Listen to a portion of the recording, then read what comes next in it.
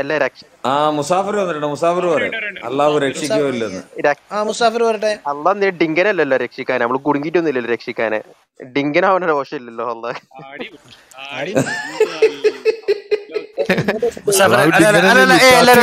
എല്ലാരോടും ഇടപെടല്ലേ, ആകെ അലമ്പാക്കല്ലേ.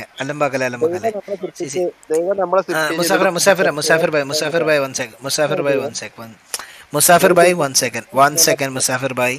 One second, ഒരു മിനിറ്റ്. ഇവിടെ പലപ്പോഴും മുസാഫിർ അടക്കം എന്ന് പറഞ്ഞിട്ടുണ്ട് ഇവിടെ നമ്മൾ സംസാരിക്കാൻ സമ്മതിക്കില്ല, അങ്ങനെ എങ്ങനെയാണ് മുസാഫിറെ?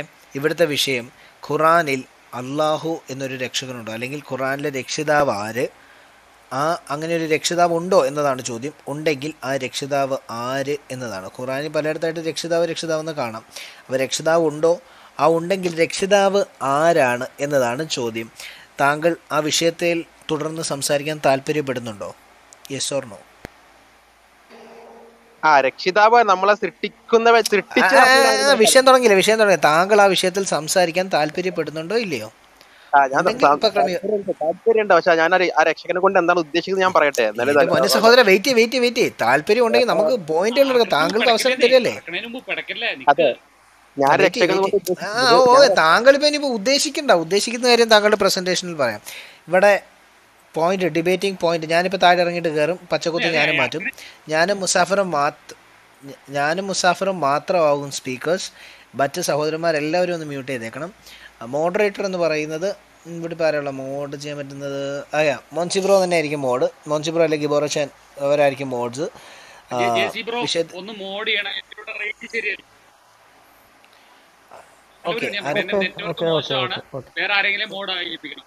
Okay, J C bro എടുത്തോളും.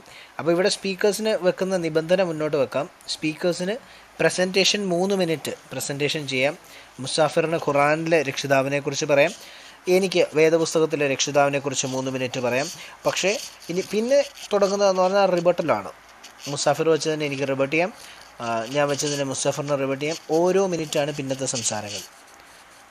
സംസാരം ടു ദ പോയിന്റ് തന്നെയായിരിക്കണം. സംസാരിക്കുന്ന ഓരോ പോയിന്റും ടു ബി പ്രിസൈസ് ഓരോ പോയിന്റും തെളിവടക്കമായിരിക്കണം.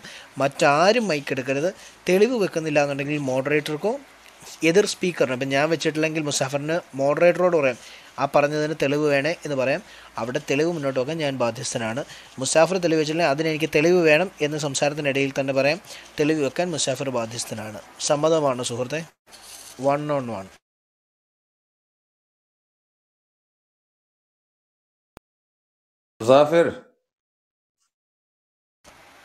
ഇതാ പ്രശ്നം. നിബന്ധനകളൊക്കെ വെച്ചിട്ട് കൃത്യമായിട്ട് സ്ട്രക്ചേർഡായിട്ട് വിളിച്ചാൽ ഒറ്റ ടീം വരില്ല. പക്ഷെ അവിടുന്ന് ബഹളം വെച്ചിട്ട് തെറി വിളിക്കാനാണെങ്കിൽ പോയതാണ്. ബാക്കി പറയൂ, നിയമങ്ങളൊക്കെ പറയൂ. ഓക്കെ ആണോ? നിയമങ്ങളല്ലേ പറഞ്ഞേ, കേട്ടായിരുന്നു. ഓക്കെ, ഞാൻ സംസാരിക്കല് എന്താണ് ബൈബിളിലെ രക്ഷനെ കുറിച്ചും നിങ്ങൾ തിരിച്ചും കൊണ്ടായിരുന്നു സംസാരിക്കേണ്ടത്. എന്തോ പൊട്ടത്തരാ പറയുന്നത്. താങ്കളാണ് ഇവിടെ ചോദ്യം, ഞങ്ങൾ ഇസ്ലാമിക ഭാഗത്തേക്ക് ഇട്ടേക്കാണ്. അപ്പോൾ ഇസ്ലാമിക പക്ഷത്ത് നിന്ന് താങ്കളാണ് ഖുറാനിലൊരു രക്ഷിതാവ് ഉണ്ടോ, ഉണ്ടെങ്കിൽ അത് ആര് എന്ന് പറയേണ്ടത്. ഞാൻ പകരം ബൈബിളിലുണ്ടോ, ബൈബിളിലെ രക്ഷിതാവ് ആരാണെന്ന് പറയും. പിന്നെ അത് പ്രസൻറ്റേഷൻ ടൈം. അത് കഴിയുമ്പോൾ പിന്നെയാണ് താങ്കൾക്ക് റിബട്ടലുള്ളത്. അത് കഴിയുമ്പോഴാണ് ഞാൻ പറഞ്ഞതിനെ റിഫ്യൂട്ട് ചെയ്യണം. ഇപ്പോൾ താങ്കൾ പറഞ്ഞ പോയിന്റിൽ നിന്നുകൊണ്ട് താങ്കൾക്ക് അടുത്ത സ്റ്റേറ്റ്മെൻറ്റ് വെക്കാം. അവിടം തൊട്ടാണ് നമ്മൾ റിഫ്യൂട്ടിങ് സ്റ്റാർട്ട് ചെയ്യുന്നത്. മനസ്സിലായോ? ഇസ്ലാമിൽ അങ്ങനൊരു സംഭവം ഉണ്ടോ എന്ന് തുടങ്ങുമ്പോൾ റിബട്ടൽ എന്ന് പറയുന്നത് പ്രസൻറ്റേഷൻ തന്നെ റിബട്ടലായി വരാം. ഓക്കെ, അത് വിഷയമല്ല. താങ്കളാണ് ഇസ്ലാമിക പക്ഷത്ത് നിന്ന് സംസാരിക്കേണ്ടത്. താങ്കൾക്ക് അതിനുള്ള ഉറപ്പില്ലേ? അതെന്താണ് ഖുറാന്റെ പക്ഷത്ത് നിന്ന് സംസാരിക്കാൻ ഇങ്ങനെ ഉറപ്പില്ലേ? നിങ്ങളുടെ രക്ഷിതാവ് ആരാന്ന് പോലും അറിയില്ലേ? ആയിക്കോട്ടെ. നമുക്ക് രക്ഷകനാണോ രക്ഷിതാവാണോ എന്താ ഉദ്ദേശിക്കുന്നത്? എന്റെ പൊന്നെ, രക്ഷിതാവും രണ്ടാണോ? രക്ഷകൻ എന്ന് പറഞ്ഞാൽ നമ്മൾ എന്തെങ്കിലും അപകടത്തില്. അതെ, രക്ഷകനൊന്നല്ല, ഞാൻ രക്ഷിതാവിനെ കുറിച്ചാണ് പറയുന്നത്. ഓക്കെ, നമുക്ക് ഒന്നുകൂടി ക്ലാരിഫൈ ചെയ്യണം. ഈ രക്ഷിതാവ് കൊണ്ട് നിങ്ങൾ എന്താ അർത്ഥമാക്കുന്നത്? ഓക്കെ, നിർത്തിക്കോ. ചർച്ചയിലേക്ക് നിർത്തിക്കോ. മുസാഫിർ ആദ്യമായിട്ടല്ല ഈ റൂമിൽ വരുന്നത്. മുസാഫിറിന്റെ ഒരു സ്റ്റൈൽ ഓഫ് റീസണിങ് നമുക്കറിയാം. ഒരു കാര്യം സമ്മതിക്കാൻ പറ്റില്ലെങ്കിൽ ആദ്യം ചോദിക്കും, ഇതെന്താണ് നിങ്ങൾ ഉദ്ദേശിക്കുന്നത് എന്ന് ചോദിക്കും.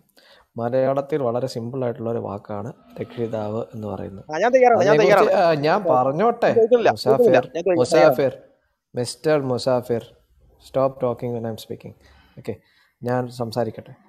അതായത് ഇവിടെ കൃത്യമായിട്ട് മലയാളത്തിൽ എഴുതി വെച്ചിട്ടുണ്ട് രക്ഷകൻ, രക്ഷിതാവ് എന്നുള്ള വാക്കുകൾ. ഇതൊക്കെ വളരെ സെൽഫ് എക്സ്പ്ലനറ്ററി ആണ്. ഇതിന് നമ്മൾ മലയാളം നിഘണ്ടു ഒന്നും നോക്കേണ്ട കാര്യമൊന്നുമില്ല, സിമ്പിളാണ്. ഇതിൽ നിങ്ങൾക്ക് എൻഗേജ് ചെയ്യാൻ പറ്റുമെങ്കിൽ നെക്സ്റ്റ് 20 സെക്കൻഡ്സിൽ യേസ് പറയുക, ഇല്ലെങ്കിൽ നെക്സ്റ്റ് 20 സെക്കൻഡ്സിൽ നോ പറയുക. Okay okay okay, start. Okay, അപ്പോൾ ജെസി ബ്രോ ഞാൻ താഴേക്ക് ഇറങ്ങി വരികയാണ്. ഫസ്റ്റ് പ്രസന്റേഷൻ മുസാഫിർ തന്നെ ചെയ്യട്ടെ. അല്ല, നമ്മൾ രണ്ടാളും മാത്രമല്ലേ ഉള്ളൂ ഇവിടെ, മറ്റുള്ളവരൊക്കെ ഇരിക്കോ? തീർച്ചയായിട്ടും നിങ്ങൾ രണ്ടും മാത്രം ഉണ്ടാവും, ഒന്നും സംസാരിക്കില്ല.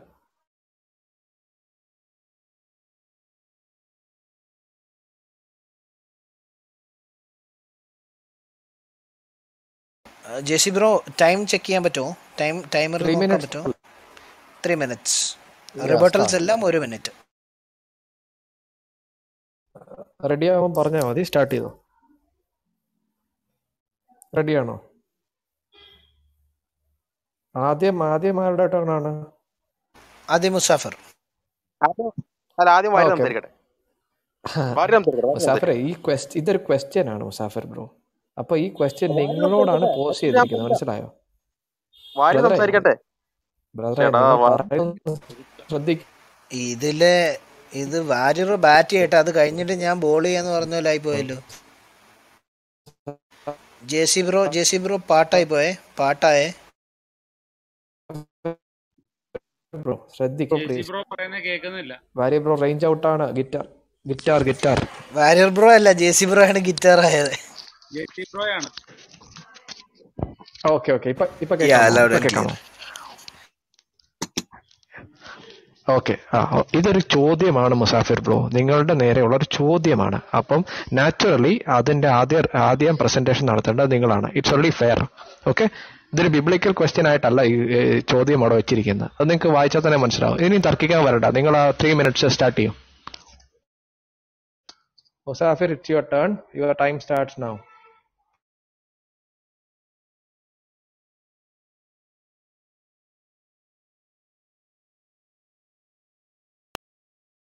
ഓക്കെ, വാരി തുടങ്ങുന്നില്ല. വാരി തുടങ്ങായിരിക്കും നല്ലത് എനിക്ക് തോന്നുന്നുണ്ട്. ഞാൻ തന്നെ മുസാഫിർ.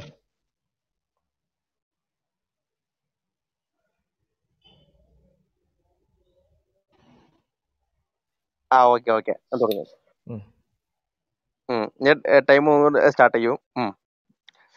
ഓക്കെ, ഇവിടെ ചർച്ച ഞാനും വാരി നടക്കുന്നത് ഖുർആനിലെ അല്ലാഹു രക്ഷിതാവാണോ എന്നാ ചോദ്യം. അപ്പോ ഖുർആനിലെ അല്ലാഹു രക്ഷിതാവാണോ എന്ന് ചോദിക്കപ്പെടുമ്പോൾ ഞാൻ രക്ഷിതാവ് കൊണ്ട് മീൻ ചെയ്യുന്നത് എന്താണെന്നുള്ളത് അവിടെ പറയൽ നിർബന്ധമുണ്ട്. കാരണം രക്ഷിതാവ് എന്നുകൊണ്ട് നമുക്ക് വേറെ എന്തെങ്കിലും മീൻ ചെയ്തിട്ട് അതാണ് രക്ഷിതാവ് എന്ന് പറയാൻ കഴിയില്ല. രക്ഷിതാവ് എന്ന് പറയുന്നതുകൊണ്ട് നമ്മൾ മീൻ ചെയ്യുന്നത് എന്താണോ അതെടുത്തിട്ട് രക്ഷിതാവിന്റെ വിഷയത്തിൽ ചർച്ച ചെയ്യാൻ കഴിയുള്ളൂ. അപ്പോ രക്ഷിതാവ് എന്നതുകൊണ്ട് ഞാൻ ഉദ്ദേശിക്കുന്നത് എന്നെയും ഈ ലോകത്തെയും സൃഷ്ടിച്ച, പരിപാലിച്ച ഒരുവനെ കുറിച്ചാണ് രക്ഷിതാവ് എന്ന് ഞാൻ മനസ്സിലാക്കുന്നത്. അത് അല്ലാഹു ആണോ എന്നാണ് അടുത്ത ക്വസ്റ്റ്യൻ. 2 രൂപത്തിലാണ് ഞാൻ അതിന് മറുപടി പറയുന്നത്. രക്ഷിതാവ് അല്ലാഹു ആണ് എന്നതിൽ എനിക്ക് 2 പോയിന്റ് മുന്നോട്ടാക്കാൻ കഴിയും. ഒന്ന്, ലോജിക്കലി അല്ലാഹു ആകാനേ രക്ഷിതാവ് അല്ലാഹു ആകാനേ പറ്റൂ, ഒന്നത്. രണ്ടാമത്, നിങ്ങളൊക്കെ ആവശ്യപ്പെടുന്നത് പോലെ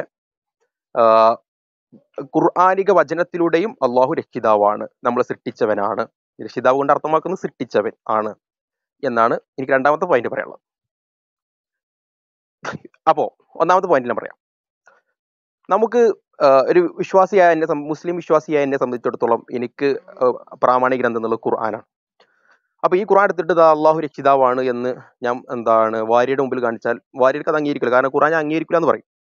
ഇപ്രകാരം വാര്യർ എനിക്ക് എടുത്തിട്ട് ബൈബിൾ രക്ഷിതാവ് അല്ലാഹു ആണ്, അല്ല ജീസസ് ആണെന്ന് പറഞ്ഞിട്ട് എനിക്ക് എടുത്ത് കാണിച്ചെന്നാൽ ഞാൻ പറയും ഞാൻ ബൈബിളിനെ അംഗീകരിക്കുന്നില്ല, പിന്നെ എന്നോട് ഇത് പറഞ്ഞിട്ട് എന്താ കാര്യം? അപ്പോ ഇത് രണ്ടും അംഗീകരിക്കാത്ത കാര്യം കൊണ്ട് തന്നെ ഏറ്റവും ആദ്യത്തെ തെളിവായി നമുക്ക് വെക്കേണ്ടത് യുക്തിയാണ്. കാരണം യുക്തി എന്ന് പറഞ്ഞാൽ ഞങ്ങൾ രണ്ടുപേരും അംഗീകരിക്കുന്നുണ്ട്. യുക്തി അംഗീകരിക്കാത്ത ആളോട് പിന്നെ നമുക്ക് സംസാരമില്ല. അപ്പൊ യുക്തിപരമായി ഏത് ദൈവത്തെയാണ് മുന്നോട്ട് വെക്കാൻ കഴിയുന്നത് എന്ന് നമുക്ക് നോക്കുമ്പോൾ, ദൈവം ഉണ്ട് എന്നതിൽ നമുക്ക് ഇന്ന് നിലവിൽ അവൈലബിൾ ആയിട്ടുള്ള, നിലവിൽ ഫിലോസഫേഴ്സ് മുന്നോട്ട് വെച്ചിട്ടുള്ള 3 ആർഗ്യുമെന്റ് ആണുള്ളത്. ഒന്നാമത്തെ ആർഗ്യുമെന്റ് ഞാൻ പറയാം, കലാം കോസ്മോളജി. രണ്ടാമത്തെ ഫൈൻ ടു.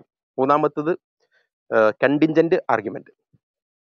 ഈ 3 ആർഗ്യുമെന്റ് മൂലവും നമ്മൾ ഒരു യുക്തിയെ ദൈവത്തിലേക്ക് തേടിയാൽ ആ നമ്മൾ Last 30 എത്തപ്പെടുന്ന, seconds.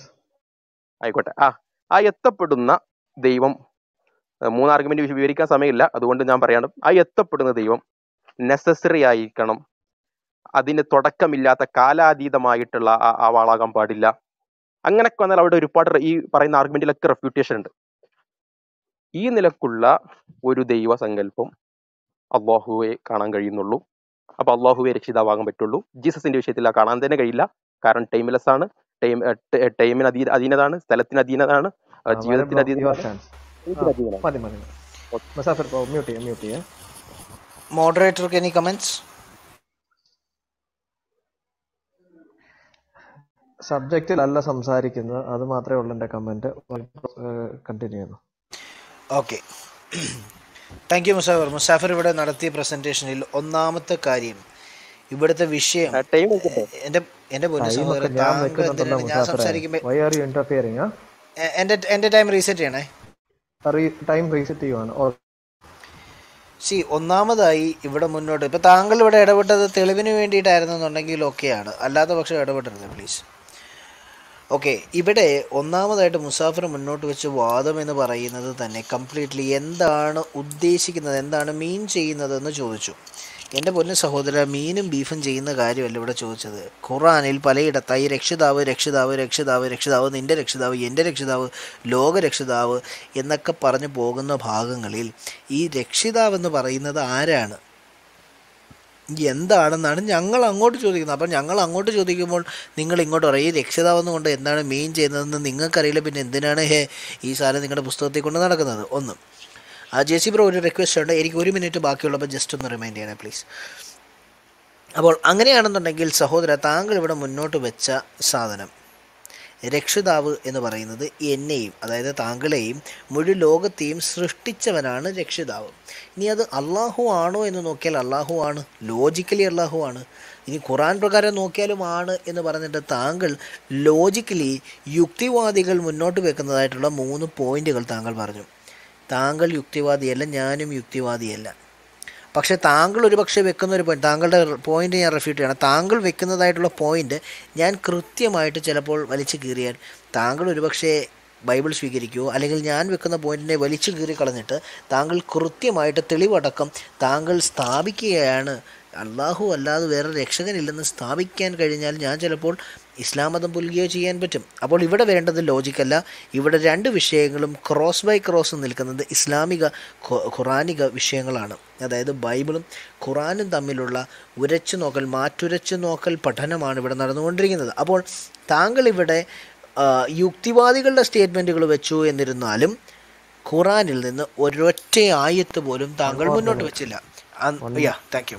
പക്ഷേ താങ്കൾ ഇവിടെ ഒരു സ്റ്റേറ്റ്മെൻറ്റ് കൊണ്ട് അവസാനിപ്പിച്ചു, ജീസസ് രക്ഷിതാവാണെന്ന് നിങ്ങൾക്കൊരു കാരണവശാലും തെളിയിക്കാൻ സാധിക്കില്ല, ജീസസ് രക്ഷിതാവാണെന്ന് തെളിയിക്കാൻ നിങ്ങൾക്ക് കഴിയില്ല, അങ്ങനെ ഒരു സംഭവമില്ല, കാലത്തിന് അധീനനാണ് എന്ന് പറഞ്ഞിരിക്കുമ്പോൾ യോഹന്നാൻ എഴുതിയ സുവിശേഷം 14-ാമത്തെ അധ്യായം കൃത്യമായി രേഖപ്പെടുത്തുന്ന കാര്യങ്ങൾ ഞങ്ങൾ ഇവിടെ രാവിലെയും സംസാരിച്ചതാണ്. ഞാൻ തന്നെ വഴിയും സത്യം, 14-ാം അധ്യായം 6-ാം വാക്യത്തിൽ പറയുന്നു, ഞാൻ തന്നെ വഴിയും സത്യവും ജീവനുമാകുന്നു. ഇനി ലൂക്കോസ് എഴുതിയ സുവിശേഷം 2-ാം അധ്യായം 11-ാം വാക്യത്തിൽ സ്വർഗീയ ദൂതന്മാർ ഇറങ്ങി വന്ന് വിളംബരം ചെയ്യുന്നൊരു കാര്യമുണ്ട്. ഇതാ സർവ്വലോകത്തിനും ജനിച്ചിരിക്കുന്ന, സർവ്വലോകത്തെയും ഒരു സെക്കൻഡ്, എനിക്ക് ആ വാക്യം വായിക്കാൻ ഒരു ടൈം വേണം. 2:11 ലൂക്കോസ് എഴുതിയ സുവിശേഷം 2-ാം അധ്യായം 11-ാം വാക്യം, കർത്താവായ ക്രിസ്തു എന്ന രക്ഷിതാവ് ഇന്ന് ദാവീദിൻ്റെ പട്ടണത്തിൽ നിങ്ങൾക്കായി ജനിച്ചിരിക്കുന്നു എന്ന് ദൂതന്മാർ സർവ്വജനത്തിനും ഉണ്ടാകുവാനുള്ളൊരു മഹാസന്തോഷം ഞാൻ നിങ്ങളോട് സുവിശേഷിക്കുന്നു എന്ന് പറഞ്ഞ് അറിയിച്ചിരിക്കുന്നു. മുഴു ലോകത്തിനും ഉണ്ടാകുവാനിരിക്കുന്ന സുവിശേഷം ഇതാണ്, ക്രിസ്തുവാണ് രക്ഷകൻ. ഞാൻ വീണ്ടും പറയുന്നു, പ്രമാണം വെച്ചിട്ടുള്ള ഒരു ചോദ്യമാണ് ഈ ടൈറ്റിലിൽ ഇട്ടിരിക്കുന്നത്. അതിന് ആ ഒരു രീതിയിൽ വേണം ആൻസർ ചെയ്യാൻ. മുസാഫിർ ബ്രോ റിബട്ട് ചെയ്യണമെങ്കിൽ ചെയ്തോളൂ. എത്ര മിനിറ്റാണ് വാര്യ ബ്രോ? എനിക്കറിയില്ല. ഇനി ഓരോ മിനിറ്റാണ്.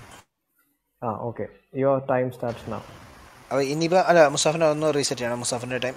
ഇനി മുസാഫിർ വെക്കേണ്ട പോയിന്റ് എന്ന് പറഞ്ഞാൽ അള്ളാഹു രക്ഷിതാവാണെന്നുള്ള പോയിന്റാണ് മുന്നോട്ട് വെക്കേണ്ടത്. യുക്തിവാദികളുടെ പോയിന്റ് പ്രമാണബദ്ധമായി സംസാരിക്കണം. നിങ്ങൾ റെഫറൻസ് വെച്ച് സംസാരിക്കണം. Okay Musafir bro, your time starts now. 2 minute ആക്കാൻ പറ്റുമോ റിബട്ടില്? വാര്യർ ബ്രോ അത് സമ്മതമാണോ? എനിക്ക് കുഴപ്പമില്ല, പക്ഷെ വെറുതെ ഇങ്ങനെ കുറച്ചു മുമ്പ് പറഞ്ഞ പോലെ ഇരുന്ന് പറഞ്ഞോണ്ടിരിക്കില്ല. അതായത് ഇടപെടേണ്ടി വരും. റെഫറൻസ് ബേസ് ചെയ്ത് സംസാരിക്കാനാണെങ്കിൽ ഓക്കെ ആണ് മുസാഫിർ ബ്രോ, അല്ലെങ്കിൽ ഓക്കെ അല്ല. അല്ലെങ്കിൽ മോഡറേറ്റർ 1 മിനിറ്റിനുള്ളിൽ ഇടപെടണം. പ്രമാണങ്ങൾ തമ്മിലാണ് വാര്യർ ബ്രോ പ്ലീസ്, പ്രമാണങ്ങൾ തമ്മിലാണ് ചോദ്യവും ഉത്തരവും നടക്കുന്നത്. അപ്പോൾ പ്രമാണം വെച്ച് സംസാരിക്കും. നമുക്ക് ഫിലോസഫിക്കൽ റീസണിങ് ഒക്കെ വേറെ റൂമിൽ നടത്താം. ഓക്കെ, ഇപ്പം നിങ്ങൾ പ്രമാണം വെച്ച് സംസാരിക്കുകയാണെങ്കിൽ യു ടേക്ക് യുവർ 2 മിനിറ്റ്സ്. റെഡിയാണോ?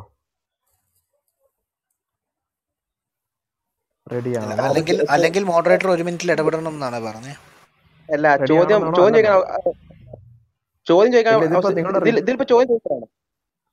ഇത് റിബട്ടൽ സെക്ഷൻ ആണ്. 2 മിനിറ്റ്സ് പ്രമാണം വെച്ച് സംസാരിക്കൂ. പറയുന്നത് കേട്ടായിരുന്നോ? റിബട്ടൽ കഴിയട്ടെ. റിബട്ടൽ കഴിഞ്ഞല്ലേ ചോദ്യം? എത്ര റിബട്ടൽ എത്ര ഉണ്ടാവും? 2 മിനിറ്റ്സ്. നിങ്ങൾ 2 മിനിറ്റ് അല്ലേ? എത്ര റിബട്ടൽ വേണം വാര്യർ ബ്രോ? അതാ ചോദിക്കുന്നത്. എന്തോ റിബട്ടലോ? 2 മിനിറ്റ് റിബട്ടൽ കണ്ടിന്യൂ ആവട്ടെ. ഇപ്പൊ കണ്ടിന്യൂസ്ലി പോയിന്റ് ബൈ പോയിന്റ് പോവാണെന്നുണ്ടെങ്കിൽ റിബട്ട് ചെയ്യാലോ. 2 മിനിറ്റ് ഷീറ്റ് ആയിട്ട് എത്ര തവണ വേണം എന്നാണ് ചോദ്യം. അല്ല, ഞാൻ പറയുന്നത് വെച്ചാല് റിബട്ടിലെ കണക്ക് വെക്കണം. അത് കഴിഞ്ഞിട്ട് പിന്നെ ചോദ്യം ചോദിക്കാനുള്ള അവസരം ഉണ്ടാവണം. ഇത് അനന്തമായി പോയാലും പിന്നെ സ്കച്ചറാക്കി അർത്ഥം ഉണ്ടാവില്ല. ഓക്കെ, ഒരു കാര്യം ചെയ്യും, 2 തവണ റിബട്ടലിന് ശേഷം 3 ചോദ്യം. ഓക്കെ ആണോ? അല്ല, അത് കഴിയുമ്പോൾ പിന്നെ ചോദ്യങ്ങളുടെ എണ്ണം എങ്ങനെയാന്ന് വെച്ചാൽ, പക്ഷെ ഫസ്റ്റ് വെക്കുന്നതായിട്ടുള്ള പോയിന്റ് കൃത്യമായി മറുപടി പറഞ്ഞു വേണം മുന്നോട്ട് പോകാൻ. അതെ, തീർച്ചയായിട്ടും പ്രമാണബദ്ധമായി സംസാരിക്കണം. പ്രമാണം വെച്ചുള്ള ചോദ്യം ഉത്തരവും റിബട്ടലും ആയിരിക്കണം. അല്ലാതെ ഞഞ്ഞ സംസാരിക്കാൻ പാടില്ല. ഓൺ ദ ടോപ്പിക് മുസാഫിർ ആ ഒരു സ്പിരിറ്റിൽ ഓൺ ദ ടോപ്പിക് ആ സ്പിരിറ്റിൽ എടുക്കണമെന്ന് റിക്വസ്റ്റ് ചെയ്യുന്നു മുസാഫിർ ബ്രദറിനോട്. ഓക്കെ ആണോ? ഓക്കെ. ഞാൻ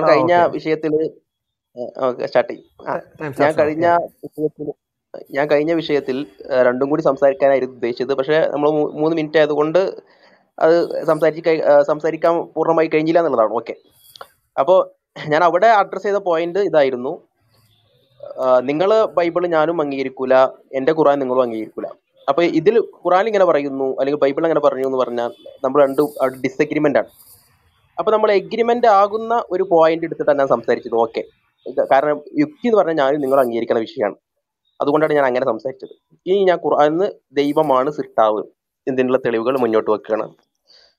ദൈവമാണ് സൃഷ്ടാവ് എന്നതിന് അൻആം സൂറ അൻആമിൽ 102 ആയത്ത്, സൂറ റഅദിൽ 16 ആയത്ത്, അപ്രകാരം എന്താണ് സൂറ ഫാത്തിറിൽ 3 ആയത്ത്. ആയത്തുകൾ വായിക്കണം കേട്ടോ, വായിച്ച് പറയണം മുസാഫിർ ബ്രോ. ഇത് എന്താ ഇത്? അതുകൊണ്ടാണ് ഞാൻ പെട്ടെന്ന് പറയുന്നത്. പിന്നെ സൂറ ആയിക്കോട്ടെ, സൂറ യാസീനിൽ അവസാനത്തെ ആയത്ത്, ലാസ്റ്റ് ആയത്ത്, സൂറ യാസീൻ ലാസ്റ്റ് ആയത്ത് വൗവൽ ഖല്ലാഖുൽ അലീം എന്ന് പറയുന്നുണ്ട്. അവൻ മാത്രമാണ് നിങ്ങളുടെ രക്ഷിതാവ് എന്ന് പറയുന്നുണ്ട്. സൂറ അൻആമിൽ 106 ഉവൽ ഖാലിഖു കുല്ലി ഷൈ, ലാ ഇലാഹ ഇല്ലാ ഹുവ ഖാലിഖു കുല്ലി ഷൈ, എല്ലാ വസ്തുവിന്റെയും രക്ഷിതാവ്, അതിനെ സൃഷ്ടിച്ചവൻ അവനാണെന്ന് പറയുന്നുണ്ട്. പിന്നെ കുലില്ലാഹു ഖാലിഖു കുല്ലി ഷൈ സൂറ റഅദിൽ 16 ആയത്തിലും അവനാണ് മുഴുവൻ സൃഷ്ടിച്ചവൻ എന്ന് പറയുന്നുണ്ട്. അപ്പൊ ഖുർആനികമായി ദൈവം അള്ളാഹു സൃഷ്ടാവാണ്, മുഴുവൻ പ്രപഞ്ചത്തെയും സൃഷ്ടിച്ചവനാണ് എന്ന തെളിവുകൾ ധാരാളമുണ്ട്. ഇതിപ്പോ ഒരു എക്സാമ്പിൾ മാത്രമാണ്. അവൻ മാത്രമാണ് സൃഷ്ടാവ് എന്നും പറയുന്നുണ്ട്. അപ്പൊ ഖുർആനികമായി ദൈവമാണ് സൃഷ്ടാവ് എന്ന് എനിക്ക് മുന്നോട്ടാക്കാൻ കഴിഞ്ഞിട്ടുണ്ട്. ലോജിക്കൽ പരമായിട്ടും എനിക്ക് മുന്നോട്ടാക്കാൻ കഴിഞ്ഞിട്ടുണ്ട്. ഇനി നിങ്ങൾ താങ്ക്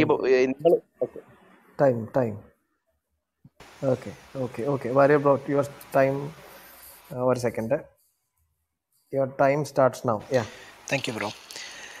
മുസാഫിർ ഇവിടെ ഒന്നാമതായിട്ട് മുന്നോട്ട് വെച്ച വാദം എന്ന് പറഞ്ഞാൽ ലോജിക്കാണ് നിങ്ങൾ അംഗീകരിക്കുന്നത്. ഒരിക്കലും അല്ല, ഞങ്ങൾ പ്രമാണങ്ങളാണ് അംഗീകരിക്കുന്നത്. ഓക്കെ, ഇവിടെ പ്രാമാണികമായി സംസാരിക്കുമ്പോൾ ലോജിക്കിന് യാതൊരു പ്രസക്തിയുമില്ല എന്ന് ഒരിക്കൽ കൂടെ ഓർമ്മിപ്പിക്കുന്നു. ഇനി മാത്രമല്ല, താങ്കൾ ഇവിടെ ഒന്നാമതായി കൊണ്ടുവന്ന പോയിന്റ് എന്ന് പറഞ്ഞാൽ അള്ളാഹു ആണ് സൃഷ്ടാവെന്നുള്ളതിന് അനേകം ഇത് തെളിവുകൾ താങ്കൾ നിരത്താമെന്ന് പറഞ്ഞു. സുഹൃത്തെ, ചോദ്യം അള്ളാഹു രക്ഷിതാവാണോ സൃഷ്ടിയാണോ സൃഷ്ടികർത്താവാണോ എന്നുള്ളതല്ല, രക്ഷിതാവ് ആരാണെന്നുള്ളതാണ് ചോദ്യം. രക്ഷിതാവ്, താങ്കൾക്കത് രേഖപ്പെടുത്തുവാൻ ഇതുവരെ കഴിഞ്ഞിട്ടില്ല. താങ്കൾ ഇവിടെ സൃഷ്ടിതാവിനെ കൊണ്ടുവന്നാൽ ഇതിനേക്കാളും 600 വർഷങ്ങൾക്ക് മുൻപ് എഴുതപ്പെട്ടിട്ടുള്ളതായ അല്ലെങ്കിൽ ക്രോഡീകരിച്ച ബൈബിളിലോ അല്ലെന്നുണ്ടെങ്കിൽ അതിനേക്കാൾ 2800 വർഷങ്ങൾക്ക് മുൻപായി എഴുതപ്പെട്ടിട്ടുള്ളതായ ഈ തൗറാത്തിൽ കൃത്യമായി സൃഷ്ടിച്ചവൻ യഹോവയാണെന്ന് രേഖപ്പെടുത്തുന്ന ഭാഗങ്ങൾ എടുക്കേണ്ടി വരും. ഇവിടെ സൃഷ്ടാവെന്നുള്ളത് നമ്മുടെ വിഷയമേ അല്ല. ഇവിടെ മുന്നിലുള്ള വിഷയം രക്ഷിതാവ് ആരാണെന്നുള്ളതാണ്. താങ്കൾ പറഞ്ഞു സൃഷ്ടിച്ചവനാണ് നിങ്ങളുടെ രക്ഷിതാവ് എന്ന് പറഞ്ഞു. നമുക്ക് യാസീൻ്റെ അവസാന ആയത്തിൽ പറയുന്നു, അവനാണ് നിങ്ങളുടെ രക്ഷിതാവ്, സകലത്തെയും അവൻ സൃഷ്ടിച്ചു, അവൻ ഒരുവൻ മാത്രം സൃഷ്ടിച്ചു. അപ്പോൾ എൻ്റെ സുഹൃത്തെ, ചോദ്യം ഇതാണ്, അവിടെ രക്ഷിതാവ് എന്ന് പറഞ്ഞു. അപ്പോൾ ഈ രക്ഷിതാവ് എങ്ങനെയാണ് രക്ഷിതാവാകുന്നത്? ആ രക്ഷിതാവ് മുന്നോട്ട് വെച്ച ഒരു രക്ഷാ പദ്ധതി താങ്കൾ ഇവിടെ ഒന്ന് പറഞ്ഞു തരേണ്ടതാണ്.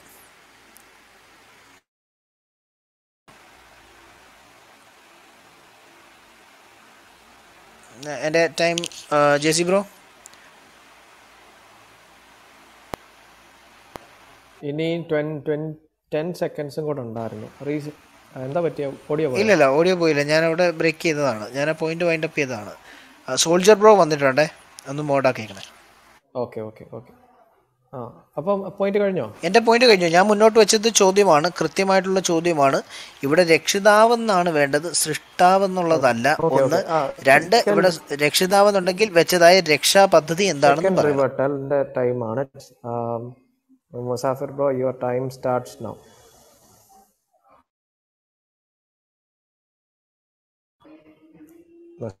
Your time starts now.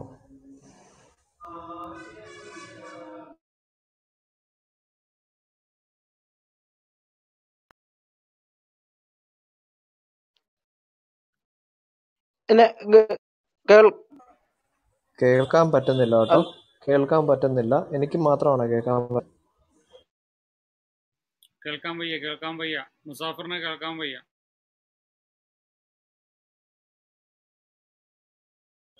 Musafir bro ഒന്നും കേൾക്കത്തില്ല കേട്ടോ. ഹലോ ഹലോ, ഇപ്പൊ കേൾക്കാവോ? ഇപ്പൊ കേൾക്കാം. ഓക്കെ. ടൈം റീസെറ്റ് ചെയ്യട്ടെ ഒരു second. Okay, time starts now. പറഞ്ഞോ. ഓക്കെ. അപ്പോ ഇവിടെ നമ്മുടെ വാര്യർ ബ്രദർ ചോദിച്ചത് രക്ഷിതാവ് അല്ലാഹു ആണോ എന്ന് ചോദിച്ചു. അതുകൊണ്ടാണ് ഞാൻ ആദ്യം തന്നെ പറഞ്ഞത്, രക്ഷിതാവ് അല്ലാഹു രക്ഷിതാവാണ് എന്നതുകൊണ്ട് അർത്ഥമാക്കുന്നത് അവൻ നമ്മളെ ഏതെങ്കിലും ഒരു അപകടത്തിൽപ്പെട്ട് രക്ഷിച്ചു എന്ന അർത്ഥത്തിലല്ല മുസ്ലിങ്ങൾ അർത്ഥമാക്കുന്നത്. ഇപ്പൊ നമ്മുടെ ഉമ്മ നമ്മുടെ രക്ഷിതാവാണ്, നമ്മുടെ ഗാർഡിയനാണ്, അല്ലെങ്കിൽ ഇന്നാൾ നമ്മുടെ ഗാർഡിയനാണ്, രക്ഷിതാവാണ്, എൻ്റെ ഉമ്മേന്റെ രക്ഷിതാവാന്ന് പറഞ്ഞാൽ അതിന്റെ അർത്ഥം എന്താണ്? നമ്മളെ ഏതെങ്കിലും അപകടത്തിൽ നിന്ന് രക്ഷിച്ചു എന്നാണോ? അല്ല. നമുക്ക് ചെറുപ്പം മുതലേ ഭക്ഷണം തന്ന് വസ്ത്രം തന്ന് നമ്മുടെ എല്ലാ കാര്യങ്ങളും നോക്കി പരിപാലിക്കുന്നവൻ എന്നർത്ഥത്തിലും രക്ഷിതാവ് എന്ന് ഉപയോഗിക്കുന്നുണ്ട്. ഇസ്ലാമിക തിയോളജിയിൽ അള്ളാഹു രക്ഷിതാവാണ് എന്ന് പറഞ്ഞാൽ ഈ അർത്ഥമേ ഉള്ളൂ. നമ്മെ നോക്കി പരിപാലിക്കുന്ന, ഓരോ ശ്വാസത്തിനു പോലും ഓരോ ചലനത്തിന് പോലും ആവതി നൽകുന്ന, പരിപാലിക്കുന്നവൻ. നമ്മുടെ മാതാപിതാക്കളെ രക്ഷിതാവ് നമ്മൾ ഏതർത്ഥത്തിൽ വിളിക്കുന്നുവോ ആ ഒരു പരിപാലിക്കുന്നവൻ, എല്ലാ അർത്ഥത്തിലും പരിപാലിക്കുന്നവൻ എന്നർത്ഥത്തിലാണ് ഇസ്ലാമിക തിയോളജിയിൽ അള്ളാഹു രക്ഷിതാവാണ് എന്നതിൽ അർത്ഥമുള്ളൂ. അല്ലാതെ ഞാൻ ഏതോ ഒരു പ്രശ്നത്തിൽ കുടുങ്ങിയിരിക്കുന്നു, ഞാൻ ജനിക്കുമ്പോൾ തന്നെ പാപിയായി ജനിച്ചു, എന്നിട്ട് ആ പാപത്തിൽ എനിക്ക് മോചനം വേണം, അതിന് ഞാൻ ഒരു ദൈവം തന്നെ അതിന് മോചിപ്പിക്കാൻ രക്ഷിതാവാൻ വേണം എന്നൊരു ഐഡിയോളജിയിൽ ഇസ്ലാം മുന്നോട്ട്. അപ്പൊ അത്രേ പറയുന്നുള്ളൂ. ഇസ്ലാമിക ഐഡിയോളജിയിൽ അള്ളാഹു രക്ഷിതാവെന്ന് പറഞ്ഞാൽ പരിപാലിക്കുന്നവൻ, സൃഷ്ടിച്ച് പരിപാലിക്കുന്നവൻ. ഏതുപോലെ എന്റെ ഉമ്മ എന്റെ രക്ഷിതാവെന്ന് പറഞ്ഞാൽ എന്നെ പരിപാലിച്ച് വളർത്തിയവൻ എന്നതുപോലെ തന്നെ.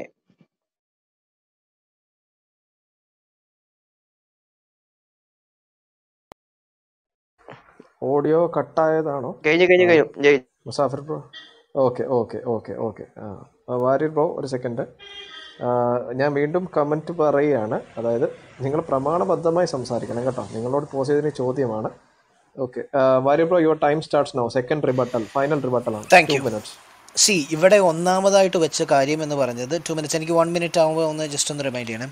ഇവിടെ ഒന്നാമതായിട്ട് താങ്കൾ മുന്നോട്ട് വെച്ച കാര്യം എന്ന് പറഞ്ഞാൽ ഇവിടെ രക്ഷിതാവ് എന്ന് പറഞ്ഞതിനെക്കുറിച്ചാണ് താങ്കൾ പറഞ്ഞു വരുന്നത്. നമ്മുടെ മാതാപിതാക്കളോ പേരൻസോ റിലേറ്റീവ്സോ ആരെങ്കിലും നമ്മുടെ രക്ഷിതാക്കളായിരിക്കുന്നു. ആ പ്രയോഗം തന്നെ തെറ്റാണ് സുഹൃത്തെ. സ്കൂളിലൊക്കെ ചെല്ലുമ്പോൾ രക്ഷിതാവല്ല, രക്ഷകർത്താവാണ്. That's A guardian. ഓക്കെ, എല്ലാ കാര്യത്തിലും പരിപാലിക്കുകയും അല്ലെങ്കിൽ വേണ്ടതായ കാര്യങ്ങളെല്ലാം ചെയ്തു കൊടുക്കുന്ന ആൾ രക്ഷകർത്താവാണ്. ഓക്കെ, താങ്കൾ ഉദ്ദേശിക്കുന്ന രക്ഷിതാവല്ല. ഇനി ടു ബി ഫ്രാങ്ക്, താങ്കൾ ഇവിടെ കൊണ്ടുവന്നതായിട്ടുള്ള വാദം എന്ന് പറയുന്നത്, ഞാനിവിടെ താങ്കളോട് ചോദിച്ചത് ആ ചോദ്യമേ അല്ല. എൻറ്റയർലി ഞാൻ താങ്കളോട് ഇവിടെ ചോദിച്ചത് അങ്ങനെ ഒരു കാര്യമേ അല്ല. അള്ളാഹു രക്ഷിതാവാണെന്ന് താങ്കൾ ഇവിടെ പറഞ്ഞു, 1-2 ആയത്തുകൾ വായിക്കുകയും ചെയ്തു. അപ്പോൾ ആ രക്ഷിതാവ് അള്ളാഹു ആണെങ്കിൽ അള്ളാഹു മുന്നോട്ട് വച്ച രക്ഷാമാർഗം എന്താണ്, അള്ളാഹുവിൻ്റെ രക്ഷാ പദ്ധതി എന്തായിരുന്നു എന്നുള്ളതാണ് ഞാൻ മുന്നോട്ട് വെച്ചത്.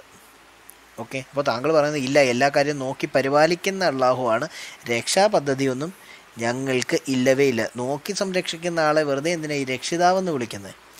ഇനി വിഷയത്തിലേക്ക് കടന്നു വരുമ്പോൾ, മാനവരാശിയെ പരിപൂർണമായി അവൻ്റെ നിത്യമായിട്ടുള്ള ശിക്ഷയിൽ നിന്നും വിടുവിക്കുന്നതിനെയാണ് രക്ഷ എന്ന് പറയുന്നത്.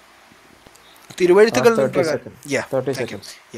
അപ്പോൾ തിരുവഴുത്തുകൾ പരിശോധിക്കുമ്പോൾ അല്ലെങ്കിൽ വിശ്വാസ പ്രമാണങ്ങൾ പരിശോധിക്കുമ്പോൾ എല്ലാ മനുഷ്യരും ഒരു നിത്യമായിട്ടുള്ള രക്ഷ തേടി നടക്കുന്നുണ്ട്, അല്ലെങ്കിൽ ഒരു മോചനം തേടി നടക്കുന്നുണ്ട്. അപ്പോൾ ഈ മനുഷ്യന് നിത്യമായിട്ടുള്ള മോചനം നൽകുന്നതും നിത്യമായിട്ടുള്ള മോക്ഷം നൽകുന്നതും, കൃത്യമായ പദം പറഞ്ഞാൽ മോക്ഷം നൽകുന്നതും തിരുവചനമാണ്. കർത്താവായ യേശു ക്രിസ്തുവാണ് ലോകരക്ഷിതാവ്, ലോകത്തിൻ്റെ പാപത്തെ ചുമന്നൊഴിക്കുന്ന ദൈവത്തിൻ്റെ കുഞ്ഞാടെന്ന് യോഹന്നാൻ സാക്ഷ്യപ്പെടുത്തിയ യേശു കർത്താവാണ് ഉലകത്തിൻ്റെ രക്ഷകൻ, സകല മാനവരാശിയുടെയും രക്ഷകൻ.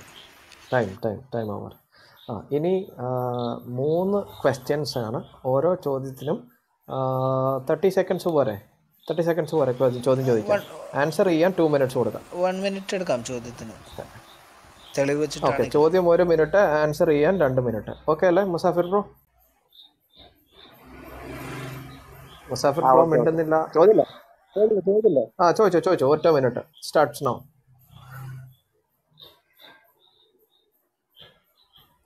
ചോദിക്കൂ. കേൾക്കുന്നുണ്ടോ? കേൾക്കുന്നില്ല. ഒന്നുകൂടെ ചോദിക്കും. Time starts now. Jessy bro, മൈക്കിന് distortion ഉണ്ട്, ബാക്ക്ഗ്രൗണ്ട് നോയ്സ് കൂടുതലാണ്. Time starts now Musafir. ചോദ്യം ചോദിക്കൂ. ഓക്കെ. ഞാൻ എൻ്റെ ഇത് കഴിഞ്ഞു ചോദ്യം ചോദിക്കുന്നത്. എൻ്റെ ചോദ്യം ഇതാണ്. ആവർത്തന പുസ്തകം, ഞാൻ വേർഡ്സ് കറക്റ്റ് പറഞ്ഞെങ്കിൽ ഓക്കെ, അപ്പോൾ പറഞ്ഞുതരാം. ആ പുസ്തകത്തിലും പിന്നെ പുറപ്പാട് പുസ്തകമാണെന്ന് നോക്കുന്നു.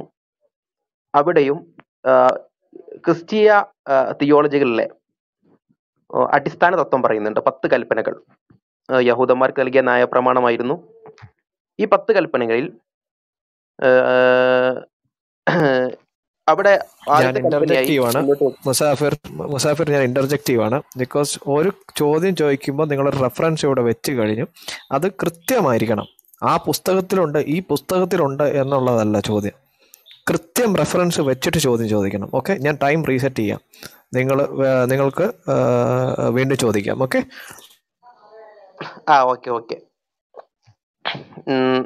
ഞാൻ ചോദിക്കുന്നു. പുറപ്പാട് പുസ്തകത്തിന്റെ 20-ാം അധ്യായം 1 മുതൽ 17 വരെയും ആവർത്തന പുസ്തകത്തിന്റെ 5-ാം അധ്യായം 6 മുതൽ 21 വരെയും ഉള്ള വാക്യങ്ങളാണ് 10 കൽപ്പനകൾ പറയുന്നത്. അതിൽ എന്താണ്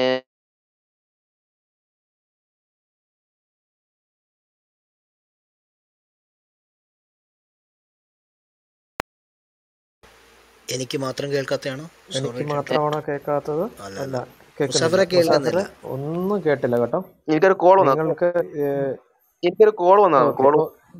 ഓക്കെ, ബാക്കി ഒരു 30 സെക്കൻഡ് കൂടെ ഉണ്ട്, അത് സംസാരിച്ചോ, കുഴപ്പമില്ല. ഓക്കെ. അപ്പൊ ആവർത്തനം പറയുന്നത് യഹോവയാകുന്നു നിങ്ങളുടെ രക്ഷിതാവ്. യഹോവയാണ് നിങ്ങളുടെ ദൈവമെന്നും ആവർത്തന പുസ്തകത്തിൽ നമുക്ക് വായിക്കാൻ കഴിയും. അങ്ങനെയെങ്കിൽ ജീസസ് രണ്ടാമത്തെ രക്ഷിതാവാണോ, അല്ലെ ജീസസ് വേറൊരു ദൈവമായിട്ടുള്ള രക്ഷിതാവാണോ? ഓക്കെ, ചോദ്യം ഓവറാണ്. ഇത് വിഷയസംബന്ധിയായിട്ടുള്ള ചോദ്യമാണെന്ന് ഞാൻ കരുതുന്നില്ല. അത് സംവാദകന് തീരുമാനിക്കാവുന്നതാണ്. Warrier bro, your time starts now. 2 minutes. ഒന്നാമതായി തന്നെ പുള്ളി പറഞ്ഞ കാര്യം എന്ന് പറയുന്നത് ആവർത്തന പുസ്തകം 5:6 മുതൽ 21 വരെയും പുറപ്പാട് പുസ്തകം 20:1 മുതൽ 17 വരെയുള്ള വാക്യശകലങ്ങളിൽ രേഖപ്പെടുത്തിയിരിക്കുന്നത് യഹോവ എന്ന 10 കൽപ്പനകളിൽ പറഞ്ഞിരിക്കുന്നു യഹോവയാകുന്ന ദൈവമാണ് നിങ്ങളുടെ രക്ഷകൻ എന്ന് പറഞ്ഞിട്ടുണ്ട്. ഇനി താങ്കൾക്ക് തെളിവുകൾ വേണമെന്നുണ്ടെങ്കിൽ എനിക്ക് എന്തായാലും 2 മിനിറ്റ് ഉള്ളതുകൊണ്ട് ചില തെളിവുകളൊക്കെ എടുക്കണം. ഇരമ്യാ പ്രവചനം 14-ാമത്തെ അധ്യായം 8-ാം വാക്യത്തിന് പ്രകാരവും പിന്നെ അതുപോലെ തന്നെ ഏശയ്യാ പ്രവചനം 49:26 പ്രകാരവും കൃത്യമായി തന്നെ ഞാൻ യഹോവയാകുന്നു നിങ്ങളുടെ രക്ഷിതാവെന്ന് കൃത്യമായി വേദപുസ്തകം വിളിച്ചു പറയുമ്പോൾ തന്നെ പുതിയ നിയമത്തിലേക്ക് നാം കടന്നു വരുമ്പോൾ ജനങ്ങളെ അവരുടെ പാപത്തിൽ നിന്നും വിടുവിക്കുന്നവനായ രക്ഷിതാവായ കർത്താവായ യേശു ക്രിസ്തുവിനെ കാണുവാൻ കഴിയുന്നു. അവൻ ഭൂമിയിൽ പ്രത്യക്ഷനായിട്ടുണ്ട് എന്നിരുന്നാലും ഭൂമിയിൽ അവൻ മനുഷ്യവേഷത്തിൽ ഇറങ്ങി വന്നിരുന്നു എന്ന് പറഞ്ഞാലും ആ മനുഷ്യവേഷത്തിൽ ഇറങ്ങി വന്നവൻ പൂർണ്ണമായിട്ടുള്ള ദൈവവും പൂർണ്ണമായ മനുഷ്യനും തന്നെയായിരുന്നു. അതുകൊണ്ടാകുന്നു അദ്ദേഹത്തിന് വിശന്നതും അദ്ദേഹം വിയർത്തതും അദ്ദേഹത്തിന് വേദന അനുഭവപ്പെട്ടതും എല്ലാം താൻ പരിപൂർണമായ മനുഷ്യനായിരുന്നത് കൊണ്ടാണ്. എന്നാൽ മനുഷ്യൻ്റെ മനസ്സുകളുടെ ഉള്ളിൽ മറഞ്ഞിരിക്കുന്ന കാര്യങ്ങളെ വിളിച്ചു പറഞ്ഞതുകൊണ്ടും തന്നെ മരണത്തിനോ പാതാളത്തിനോ പിടിച്ചടക്കുവാൻ കഴിയാഞ്ഞതുകൊണ്ടോ താൻ ഉയർത്തെഴുന്നേൽക്കുകയും ഉയർത്തെഴുന്നേറ്റതിന് മൂലമായി താൻ ശിഷ്യന്മാർക്ക് വെളിപ്പെടുകയും താൻ പൊരുളുകൾ തിരിച്ചു കൊടുത്തപ്പോൾ മനുഷ്യരുടെ ഹൃദയങ്ങളിൽ എരിവ് തോന്നുകയും ഞാനോ ലോകാവസാനത്തോളം എല്ലാ നാളും നിങ്ങളോട് കൂടെയുണ്ട്, സകല അധികാരവും സ്വർഗത്തിലും ഭൂമിക്കും എനിക്ക് നൽകപ്പെട്ടു എന്ന് പറഞ്ഞുകൊണ്ട് ശിഷ്യന്മാരുടെ കൺമുൻപാകെ തന്നെ സ്വർഗാരോഹണം ചെയ്ത് പിതാവിൻ്റെ അടുക്കിലേക്ക് പോവുകയും ചെയ്ത കർത്താവായ യേശു ക്രിസ്തു പരിപൂർണമായ ദൈവമായതുകൊണ്ട് പഴയ നിയമത്തിൽ പറഞ്ഞിരിക്കുന്ന ദൈവം തന്നെയാണ് പുതിയ നിയമത്തിലും രക്ഷകനായി അവതരിച്ചിരിക്കുന്നത്. അത് ദൈവത്തിൻ്റെ യഹോവയുടെ രക്ഷാപദ്ധതിയാണ്. Time over. മുസാഫിറിന്റെ സെക്കൻഡ് ക്വസ്റ്റ്യൻ ചോദിക്കാം. 1 minute സ്റ്റാർട്ട്സ് നൗ. ഓക്കെ, എന്റെ ക്വസ്റ്റ്യന് ഈ 3 ക്വസ്റ്റ്യൻ ഉണ്ടല്ലോ അല്ലേ? അടുത്ത ക്വസ്റ്റ്യൻ ഞാൻ വേറെ വയ്ക്കാം. അപ്പോൾ ഇവിടെ എന്താണ് വാര്യ ബ്രദർ പറഞ്ഞിട്ടുള്ളത് യഹോവയും രക്ഷകനാകുന്നു എന്നുള്ളതാണ്. ഞാനത് അംഗീകരിച്ചു. യഹോവയും രക്ഷകനാകുന്നു, ജീസസും രക്ഷകനാകുന്നു. ഒരു മിനിറ്റ്, മോഡറേറ്റർ ഇടപെടേണ്ട ആവശ്യമുണ്ട്. ഞാൻ മോഡറേറ്ററോട് പറഞ്ഞാണ് പുള്ളി, അതായത് സംവാദകം പറയാത്ത കാര്യം പറഞ്ഞു എന്ന് പറഞ്ഞുകൊണ്ട് ഒരു ക്ലെയിം വെക്കല്ലേ മുസാഫിർ, കാരണം ഇതിന് റീപ്ലൈ ഒക്കെ ഉള്ളതാണ്. ഓക്കെ, ഞങ്ങൾക്ക് ചോദ്യം വീണ്ടും ഫ്രെയിം ചെയ്യാനുള്ള സമയമാണ്. 1 minute. വാര്യർ ബ്രദർ ഇപ്പൊ പറഞ്ഞില്ലേ യഹോവയും രക്ഷകനാകുന്നു എന്നുള്ള ഒരു വചനം വായിച്ചല്ലോ, അതുകൊണ്ടാണ് ചോദിച്ചത്. ഓക്കെ ബ്രദറെ, നമുക്കതിന്റെ റീപ്ലൈയിൽ കേൾക്കാം എന്താ പറഞ്ഞതെന്നൊക്കെ. ഇവിടെ കേട്ട എല്ലാവർക്കും മനസ്സിലായിട്ടുണ്ട്. നിങ്ങൾ ആ ചോദ്യം റീഫ്രെയിം ചെയ്തോളൂ. അദ്ദേഹം ക്ലെയിം ചെയ്തു സമ്മതിച്ചു എന്നൊന്നും ക്ലെയിം വെക്കണ്ട. ഓക്കെ എന്നാ ആയിക്കോട്ടെ, എന്നാ പറയുന്നില്ല. ഓക്കെ ഞാൻ വെക്കുന്നില്ല. അപ്പോ ഞാൻ വിശ്വസിക്കുന്നു, നിങ്ങൾ വിശ്വസിക്കുന്നുണ്ട് യഹോവയും രക്ഷകനാകുന്നു, ജീസസും രക്ഷകനാകുന്നു. അപ്പൊ എന്റെ ചോദ്യം ഞാൻ ഒന്നും കൂടി ഒന്ന് റെവലന്റായി ചോദിക്കുകയാണ്. നിങ്ങൾക്ക് എത്ര രക്ഷകന്മാരുണ്ട്? യഹോവ മാത്രമാണോ രക്ഷകൻ, ജീസസ് മാത്രമാണോ രക്ഷകൻ, അല്ല നിങ്ങൾക്ക് 2 രക്ഷകന്മാരുണ്ടോ? ഒന്നും കൂടി അഡ്രസ് ചെയ്യാം. ഓക്കെ, ചോദ്യം ഓവറാണ്. ഓവർ ടു യു വാര്യർ ബ്രദറെ. ഇത് പറഞ്ഞു. ഇവിടെ താങ്ക് യു ജെസ്സി ബ്രോ. ഒന്നാമതായി ഇവിടെ മുന്നോട്ട് വെച്ച വാദം, ഇദ്ദേഹം കൊണ്ടുവന്ന കാര്യം എന്ന് പറഞ്ഞത് യഹോവയും രക്ഷകനാണ്, യേശുവും രക്ഷകനാണെന്ന് ഇവിടെ വാര്യർ ബ്രദർ അംഗീകരിച്ചു എന്ന് പറഞ്ഞു. അങ്ങനെ കേട്ടിട്ടുള്ള ആരെങ്കിലും ഉണ്ടെങ്കിൽ താഴെ ദയവായിട്ടൊന്ന് കേട്ടിട്ട്, ഞാൻ അങ്ങനെ പറഞ്ഞു എന്നുണ്ടെങ്കിൽ ഒന്നൊന്നും പറഞ്ഞിട്ടില്ലെങ്കിൽ രണ്ടെന്നൊന്ന് രേഖപ്പെടുത്തിയാൽ വളരെ എനിക്കൊന്ന് മനസ്സിലാക്കാൻ എളുപ്പമായിരിക്കും. എനിക്ക് തന്നെ ഒന്ന് വിശകലനം ചെയ്യാനാണ്. ഞാൻ മദ്യപിച്ചിട്ടല്ല ഇരിക്കുന്നത്, ബോധമുണ്ടെന്നാണ് എൻ്റെ വിശ്വാസം. ഓക്കെ, ഇവിടെ താങ്കൾ മുന്നോട്ട് വെച്ചു, താങ്കൾ മനസ്സിലാക്കുന്നത് ഞാൻ വിശ്വസിക്കുന്നത് ഇങ്ങനെയാണ്. അപ്പം എൻ്റെ വിശ്വാസം എന്നത് താങ്കൾ മനസ്സിലാക്കുന്നത് പോലെ അല്ലല്ലോ സുഹൃത്തെ. അതിന് എനിക്ക് തരാൻ ഉദ്ദേശം എന്ന് പറയുന്നത് തിരുവചനമാണ്. താങ്കളുടെ വിചാരമല്ല എൻ്റെ വിചാരം. എൻ്റെ വഴികളല്ല താങ്കളുടെ വഴികൾ. സോ അതുകൊണ്ട് താങ്കൾ അക്കാര്യം മാറ്റിവെച്ചിട്ട് ഇവിടെ ഞാൻ കൃത്യമായി രേഖപ്പെടുത്തി യഹോവ രക്ഷകനാണെന്ന് താങ്കൾ പറഞ്ഞതിന് തെളിവ് പറഞ്ഞിട്ടില്ല, പക്ഷെ ഞാൻ കൃത്യമായിട്ട് ചില തെളിവുകൾ എടുത്ത് മുന്നോട്ട് പറഞ്ഞതാണ്. ഇനി യേശു കർത്താവ് സകല മാനവരാശിയുടെയും രക്ഷകനായി പിറന്നു, സകല മാനവരാശിയുടെയും രക്ഷകനാണ് എന്നുള്ളത് എന്തുകൊണ്ടാണ് എന്ന് കൃത്യമായി പറഞ്ഞു. പഴയ നിയമത്തിൽ പറയുന്നു ദൈവമാണ് രക്ഷകൻ. പുതിയ നിയമത്തിൽ യേശു രക്ഷകൻ എന്ന് പറഞ്ഞിരിക്കുന്നിടത്ത് കൃത്യമായി പറയുന്നു അവൻ സാക്ഷാൽ ദൈവമാകുന്നു. സാക്ഷാൽ ദൈവമായവനെ രക്ഷകൻ എന്ന് വിളിക്കുന്നത് കൊണ്ട് എന്താണ് തെറ്റെന്ന് എനിക്ക് മനസ്സിലാവുന്നില്ല. പഴയ നിയമത്തിൽ പറയുന്നതായ രക്ഷകനും പുതിയ നിയമത്തിൽ പറയുന്നതായ രക്ഷകനും ഒരുവൻ തന്നെ. അവൻ സാക്ഷാൽ ദൈവവും സകല മാനവരാശിയെയും സൃഷ്ടിച്ചുണ്ടാക്കിയവരും അവന് വേണ്ടുന്നതായ സകലവും ക്രമീകരിച്ച് നൽകിയവരും സകലത്തിനും മീതെ ഉന്നതനായിരിക്കുന്നവരുമായ ഇസ്രായേലിൻ്റെ സ്തുതികളിൽ അധിവസിക്കുന്നവരും പിന്നെ അത്ഭുത മന്ത്രി, വീരനാം ദൈവം, സമാധാനത്തിൻ്റെ പ്രഭു, നിത്യപിതാവ് എന്നറിയപ്പെടുന്നവനാണ്. നമുക്കൊരു ശിശു ജനിച്ചിരിക്കുന്നു, ആ ശിശുവിനെ കുറിച്ചാണ് പറയുന്നത്. അത്ഭുത മന്ത്രി, വീരനാം ദൈവം, സമാധാനത്തിൻ്റെ പ്രഭു, നിത്യപിതാവ്, അവൻ തന്നെയാണ് ഈ ലോക രക്ഷകൻ. രണ്ടും ഒന്ന് തന്നെയാണ് സുഹൃത്തെ. Okay, time over. Last question by Musafir. ഒരു സെക്കൻഡ്, ടൈം ഒന്ന് റീസെറ്റ് ചെയ്യട്ടെ. Musafir, your time start now. Okay, നിങ്ങളുടെ രക്ഷാപദ്ധതി അവതരിപ്പിക്കുന്നത് ഇങ്ങനെയാണെന്ന് ഞാൻ മനസ്സിലാക്കുന്നത്. ആദ്യ മനുഷ്യനായ ആദം ഒരു പാപം ചെയ്തു. അക്കാരണത്താൽ ലോകത്ത് ജനിക്കുന്ന എല്ലാ മനുഷ്യരും പാപിയായി ജനിക്കുന്നു. ആദമിന്റെ പാപം മൂലം ലോകത്തുള്ള എല്ലാവരും പാപിയായി ജനിക്കുന്നു. ഈ പാപത്തിൽ നിന്ന് മോചനത്തിന് വേണ്ടിയാണ് ദൈവം വന്നത് എന്നുള്ളതാണ്. അതുകൊണ്ടാണ് ജീസസ് രക്ഷകനാകുന്നു എന്ന് നിങ്ങൾ വിശ്വസിക്കുന്നു ഞാൻ മനസ്സിലാക്കുന്നത്. എന്റെ ചോദ്യം എന്താണ്, ഇവിടെ എന്തൊരു യുക്തിയാണ് നടക്കുന്നത്? ഒരു മനുഷ്യൻ പാപം ചെയ്തു എന്ന കാരണം കൊണ്ട് ലോകത്തുള്ള മുഴുവൻ മനുഷ്യരും പാപിയായി ജനിക്കട്ടെ, എന്നിട്ട് അതിന് ദൈവം ഇവരെല്ലാവരെയും സൃഷ്ടിച്ച് പരിപാലിക്കുന്ന ദൈവം വന്നൊരു സ്വയം ആത്മഹത്യ ചെയ്യട്ടെ? ഇവിടെ ഒരു യുക്തി എനിക്ക് കണക്ഷൻ കിട്ടുന്നില്ല. ഇതിൽ എന്ത് യുക്തിയാണ് നിങ്ങൾ കാണുന്നത്? Time over. വാര്യർ ബ്രോ, ഇത് ഓക്കെ, ചോദ്യമായിട്ട് ബന്ധമില്ല, സബ്ജക്റ്റായിട്ട് ബന്ധമില്ല. Anyway, you are 2 minutes. Final question 2 minutes. ഒരു സെക്കൻഡ് ഒന്ന് റീസെറ്റ് ചെയ്യട്ടെ. Second, time starts now. Same point പറഞ്ഞുകൊണ്ട് ഞാൻ ആരംഭിക്കട്ടെ. യാതൊരു ബന്ധവുമില്ലാത്ത കാര്യമാണ് ഇദ്ദേഹം കൊണ്ടുവന്നത്. പക്ഷെ ഒറ്റ കാര്യം മാത്രം വെച്ചു, രക്ഷാ പദ്ധതി. എന്നിട്ട് ആദാമിൻ്റെ പാപത്തിൻ്റെ പരിഹാരത്തിന് വേണ്ടിയിട്ടാണ് കർത്താവ് യേശു ക്രിസ്തു ഇവിടെ വന്നത് എന്ന് പറഞ്ഞുകൊണ്ട് നൈസായിട്ട് ചോദ്യത്തിൽ നിന്ന് ഫ്ലിപ്പായിട്ട് മുസാഫിറൊക്കെ സ്ഥിരം ഉപയോഗിക്കുന്ന തക്കിയ ചോദ്യങ്ങളും ജിഹാദ് ചോദ്യങ്ങളുമായിട്ട് ഇവിടെ മുന്നോട്ട് വന്നിരിക്കുകയാണ്. ഇവിടെ ഒന്നാമത്തെ മനുഷ്യനായ ആദാം ദൈവത്തെ സ്തുതിക്കുവാനും ദൈവത്തോടൊപ്പം ആയിരിക്കണമെന്ന്, ദൈവത്തിൻ്റെ സ്വന്തം ജനമായിരിക്കണമെന്നുള്ള ആഗ്രഹത്തോടെ ദൈവം സൃഷ്ടിച്ചതായ മനുഷ്യൻ അവൻ തെറ്റി. അവന് നൽകിയിരുന്നതായ തിരഞ്ഞെടുപ്പിൻ്റെ സ്വാതന്ത്ര്യ മുഖാന്തരം അവൻ തെറ്റി പാപത്തിന് അടിമപ്പെട്ടതുകൊണ്ട്, അവൻ പാപിയായി തീർന്നതുകൊണ്ട് അവന് ജനിച്ച മക്കളും പാപികളായി തീർന്നു. അതായത് കൃത്യം പറഞ്ഞാൽ, ഇനി താങ്കൾ മുൻപ് കൊണ്ടുവന്നതായ ലോജിക്കിൻ്റെ പോയിന്റ് കൊണ്ടുവന്നാൽ എയ്ഡ്സ് രോഗികൾക്ക് ജനിക്കുന്ന മക്കൾ എയ്ഡ്സ് രോഗികൾ തന്നെയാണ്. ഓക്കെ, എന്ന രീതിയിൽ മനുഷ്യന് ജനിക്കുന്ന കുഞ്ഞുങ്ങൾ കുരങ്ങുകളല്ല, മനുഷ്യ കുഞ്ഞുങ്ങളാണ് എന്ന് പറഞ്ഞ് മുന്നോട്ട് പോകുന്നത് പോലെ, അപ്പോൾ മനുഷ്യന് ജനിച്ച ഈ മനുഷ്യ കുഞ്ഞുങ്ങൾ പാപിയിൽ നിന്ന് ജനിച്ചതാകൊണ്ട് അവനും പാപികളായി തീർന്നു. ആ മക്കൾ പാപികളായി തീർന്ന മക്കളെ പാപത്തിന് പരിഹാരമെന്ന യാഗം മുന്നോട്ട് കൊണ്ടുവന്നു. ഒന്നാമതായി വെച്ച രക്ഷാപദ്ധതി എന്ന് പറഞ്ഞാൽ നോഹയുടെ പെട്ടകമാണ്. അതിനുശേഷം മുന്നോട്ട് കൊണ്ടുവന്നത് എന്ന് പറയുന്നത് ന്യായാധിപന്മാരായിരുന്നു. അതിനുശേഷം മുന്നോട്ട് കൊണ്ടുവന്ന പദ്ധതി എന്ന് പറഞ്ഞാൽ ന്യായപ്രമാണത്തിൽ നടത്തുന്ന ന്യായാധിപന്മാർ കഴിഞ്ഞിട്ട് കൊണ്ടുവന്നത് പ്രവാചകന്മാരെയായിരുന്നു. പ്രവാചകന്മാരെയായിരുന്നു. ആ പ്രവാചകന്മാർ കൊണ്ടുവന്നിട്ടും വീണ്ടും ജനം വഴിതെറ്റിപ്പോകുന്നു എന്ന് കണ്ടിട്ട് അവസാനത്തെ രക്ഷാപദ്ധതി ഇറക്കി കൊടുത്തിരിക്കുകയാണ് കർത്താവായ യേശു ക്രിസ്തു എന്ന ഏക രക്ഷിതാവിനെ മുഴുവൻ മാനവരാശിക്ക് മുൻപാകെ വെളിപ്പെടുത്തിയിരിക്കുകയാണ്. അതാണ് തിരുവചനം വിളിച്ചു കാണിക്കുന്നത്. മറ്റൊരുത്തനിലും രക്ഷയില്ല, നാം രക്ഷിക്കപ്പെടുവാൻ ആകാശത്തിന് കീഴെ മനുഷ്യരുടെ ഇടയിൽ നൽകപ്പെട്ടിട്ടുള്ള ഏകനാമം കർത്താവായ യേശു ക്രിസ്തു എന്ന നാമമാണെന്ന് പരിപൂർണമായി ഇവിടെ പറയുന്നു. അവൻ തന്നെയാണ് സകല മാനവരാശിയുടെയും പാപത്തിന് പരിഹാരമായി യാഗമായത്. Time over. ഓക്കെ, അപ്പോൾ 3 questions കഴിഞ്ഞു. ഇനി വാര്യർ ബ്രോയുടെ ടേൺ ആണ്. You can ask your question in 1 minute.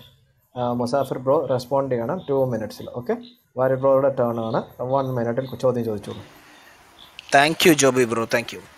അപ്പോൾ അങ്ങനെയാണെങ്കിൽ മുസാഫറെ, എനിക്ക് ഇപ്പോൾ താങ്കൾ ഇവിടെ രക്ഷാപദ്ധതിയെക്കുറിച്ച് ചോദിച്ചു. താങ്കൾ പറഞ്ഞു ഖുറാനിലെ രക്ഷിതാവെന്ന് പറയുന്നത് അള്ളാഹുവാണ്, സർവ്വപ്രപഞ്ചത്തെയും സൃഷ്ടിച്ചവനാണ് എന്ന് താങ്കൾ പറഞ്ഞു. അവൻ മാത്രമാണ് സൃഷ്ടിതാവെന്ന് താങ്കൾ ഇവിടെ വെച്ച പോയിന്റിനെ ഞാൻ ഇവിടെ റിഫ്യൂട്ട് ചെയ്യുകയാണ്. 37-ന്റെ 125-ഉം 56-ന്റെ 59-ഉം വെച്ചിട്ട് ഞാനിവിടെ റിഫ്യൂട്ട് ചെയ്യുന്നു.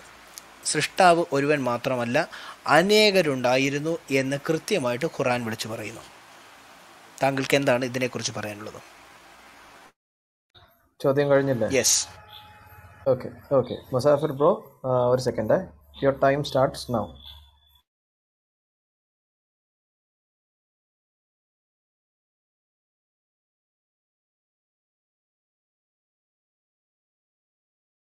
എനിക്ക് മാത്രം ഇല്ല, എനിക്ക് കേൾക്കുന്നില്ല. ഈ ചോദ്യം ചോദിക്കുന്ന സമയത്ത് ഇങ്ങനെ പോകുന്നത് നല്ലതല്ല മുസാഫിർ ബ്രോ. ഇതെന്താണിത്? നിങ്ങൾ റെഡി ആണെന്ന് മുമ്പ് ചോദിച്ചിട്ടുള്ളേ ഡിബേറ്റ് തുടങ്ങിയത്. നിങ്ങളുടെ ചോദ്യ സെഷൻ ആകുമ്പോൾ തന്നെ നിങ്ങളെ കാണുന്നില്ലല്ലോ. Okay, I will wait for 30 more seconds. നിങ്ങൾ അതിന് മുമ്പ് ഇവിടെ തിരിച്ചു വരണം. അല്ലെങ്കിൽ എന്താ പറയുക, ഇതൊരു വളരെ നാണംകെട്ട പരിപാടിയാണെന്ന് എനിക്ക് പറയേണ്ടി വരും.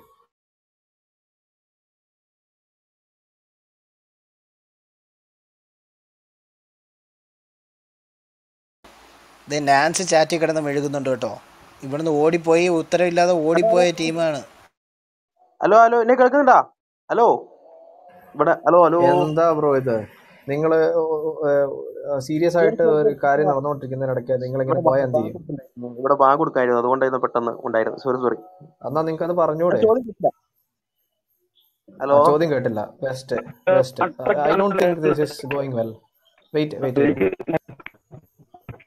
ഞാൻ പറയുന്നത് കേൾക്കാവോ? മറ്റാരും മൈക്ക് എടുക്കല്ലേ. അതായത്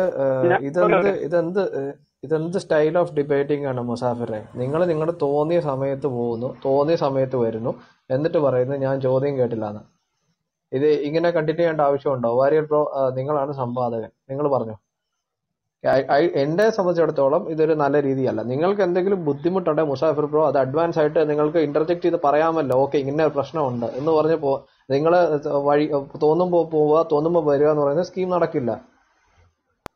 വാരിയർ ബ്രോയുടെ അഭിപ്രായം അനുസരിച്ച് ഡിബേറ്റ് മുന്നോട്ട് പോകും. മുസാഫിറിനെ നമുക്ക് കുറ്റം പറയാൻ പറ്റത്തില്ല. കാരണം ഉത്തരം ഉണ്ടെങ്കിലല്ലേ മുസാഫിറിന് എന്തെങ്കിലും പറയാൻ പറ്റുള്ളൂ. അല്ല, വെയിറ്റ്. സംവാദകൻ പറയട്ടെ. സംവാദകന്റെ തീരുമാനം അനുസരിച്ച് സോറി. ഓക്കെ. അല്ല, മുസാഫിർ അവിടെ ബാങ്ക് വിളിച്ചത് കൊണ്ടാണ് മിണ്ടായിരുന്നതെന്ന് പറഞ്ഞു. മുസാഫിർ മൈക്ക് എടുത്തപ്പോൾ ബാങ്ക് വിളി കേട്ടിരുന്നു. പക്ഷേ അങ്ങനെ ഉണ്ടെങ്കിൽ ഒറ്റ വാക്ക് പറയാമല്ലോ, ബാങ്ക് വിളിക്കുന്നു 1 മിനിറ്റ് എന്ന് പറഞ്ഞാൽ ഞങ്ങൾ ഇവിടെ മൗനം പാലിക്കും. ഞങ്ങൾ എല്ലാത്തിനെയും റെസ്പെക്റ്റ് ചെയ്യുന്ന ആളുകളാണ്.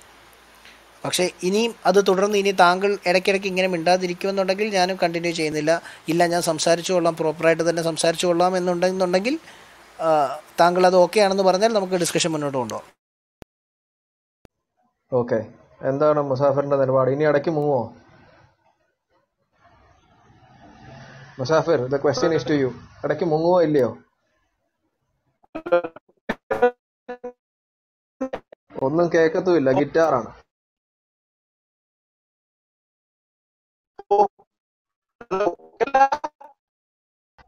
എനിക്ക് മാത്രമാണോ ഒന്നും കേൾക്കാൻ? മുസാഫിറെ, പാട്ടാണ്. ആ വൈഫൈയുടെ അടുത്തേക്ക്, വൈഫൈ ഉള്ളിടത്തേക്ക് ഒന്നേ ചുമ്മാ ഇറങ്ങി ദൂരെ പോയി നിന്നിട്ട് വെറുതെ നമ്പർ ഇടാതെ. വെയിറ്റ് ചെയ്തേ, ഇതെങ്ങനെയാണ് മുസാഫിറിന് ചോദ്യം ചോദിക്കാനുള്ള അവസരത്തിലും മുസാഫിറിന് പ്രസന്റേഷൻ നടത്താനുള്ള അവസരത്തിലും ഉള്ള റേഞ്ച് ഇപ്പൊ ഇല്ലാത്തത് എന്തുകൊണ്ടാണ്? ഹലോ, റേഞ്ച് പോയത് നിന്റെ കുറ്റാണോ? ഹലോ, നല്ല കഥയായി. കിട്ടി. ഓക്കെ, കൊക്കെത്ര കോളം കണ്ടതാ. Okay, wait. വാരിയർ ബ്രോ, ചോദ്യം ഒന്നുകൂടെ 1 മിനിറ്റിൽ ചോദിക്കൂ. ഞാൻ ടൈം പറയാം, 1 സെക്കൻഡ്. ഒന്നാമത് ടൈം സ്റ്റാർട്ട്സ് നൗ. ഓക്കെ, ഒന്നാമതായി സത്യം പറഞ്ഞാൽ ഞാൻ വെച്ച പോയിന്റുകൾ കൃത്യമായിട്ട് ഈ ഒരു നമ്പരൊക്കെ ഇങ്ങനെ ഇറക്കുന്നുണ്ട്, പോയിന്റുകൾ പോകുന്നുണ്ട് കേട്ടോ. ഒന്നാമതായി ഞാൻ താങ്കളോട് ചോദിച്ചത്, താങ്കൾ ഇവിടെ രക്ഷാപദ്ധതിയെക്കുറിച്ച് പറഞ്ഞു. അതേക്കുറിച്ച് പറയണമെന്നുണ്ടെങ്കിൽ ആദ്യം താങ്കൾ ഇവിടെ സർവ്വസൃഷ്ടിതാവായ അള്ളാഹു അവൻ മാത്രമാണ് സൃഷ്ടിതാവെന്നുള്ള കാര്യം ആദ്യം ഇവിടെ പറഞ്ഞിരുന്നു. അപ്പോൾ അവൻ മാത്രമാകുന്നു, നിൻ്റെ രക്ഷിതാവ് മാത്രമാകുന്നു സൃഷ്ടിതാവെന്നുള്ളത് 37-ൻ്റെ 125, 126, 56-ൻ്റെ 59 എന്നീ ആയത്തുകൾ വെച്ച് ഞാനിവിടെ അതിനെ റിഫ്യൂട്ട് ചെയ്ത് പറയുകയാണ്. ഖുർആനിൽ സൃഷ്ടിതാവ് ഒരാൾ മാത്രമല്ല, അനേകം സൃഷ്ടാക്കളുണ്ട്. ഓക്കെ, ഞാൻ മറുപടി പറയട്ടെ. മോഡറേറ്റർ സംസാരിച്ചിട്ട് താങ്കൾ പറയൂ.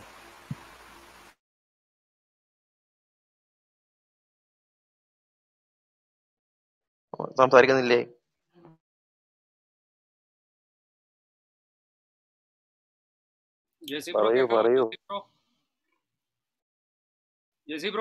അല്ല, ഇല്ലെങ്കിൽ soldier bro mic എടുക്കുന്നോ? Soldier bro free ആണോ?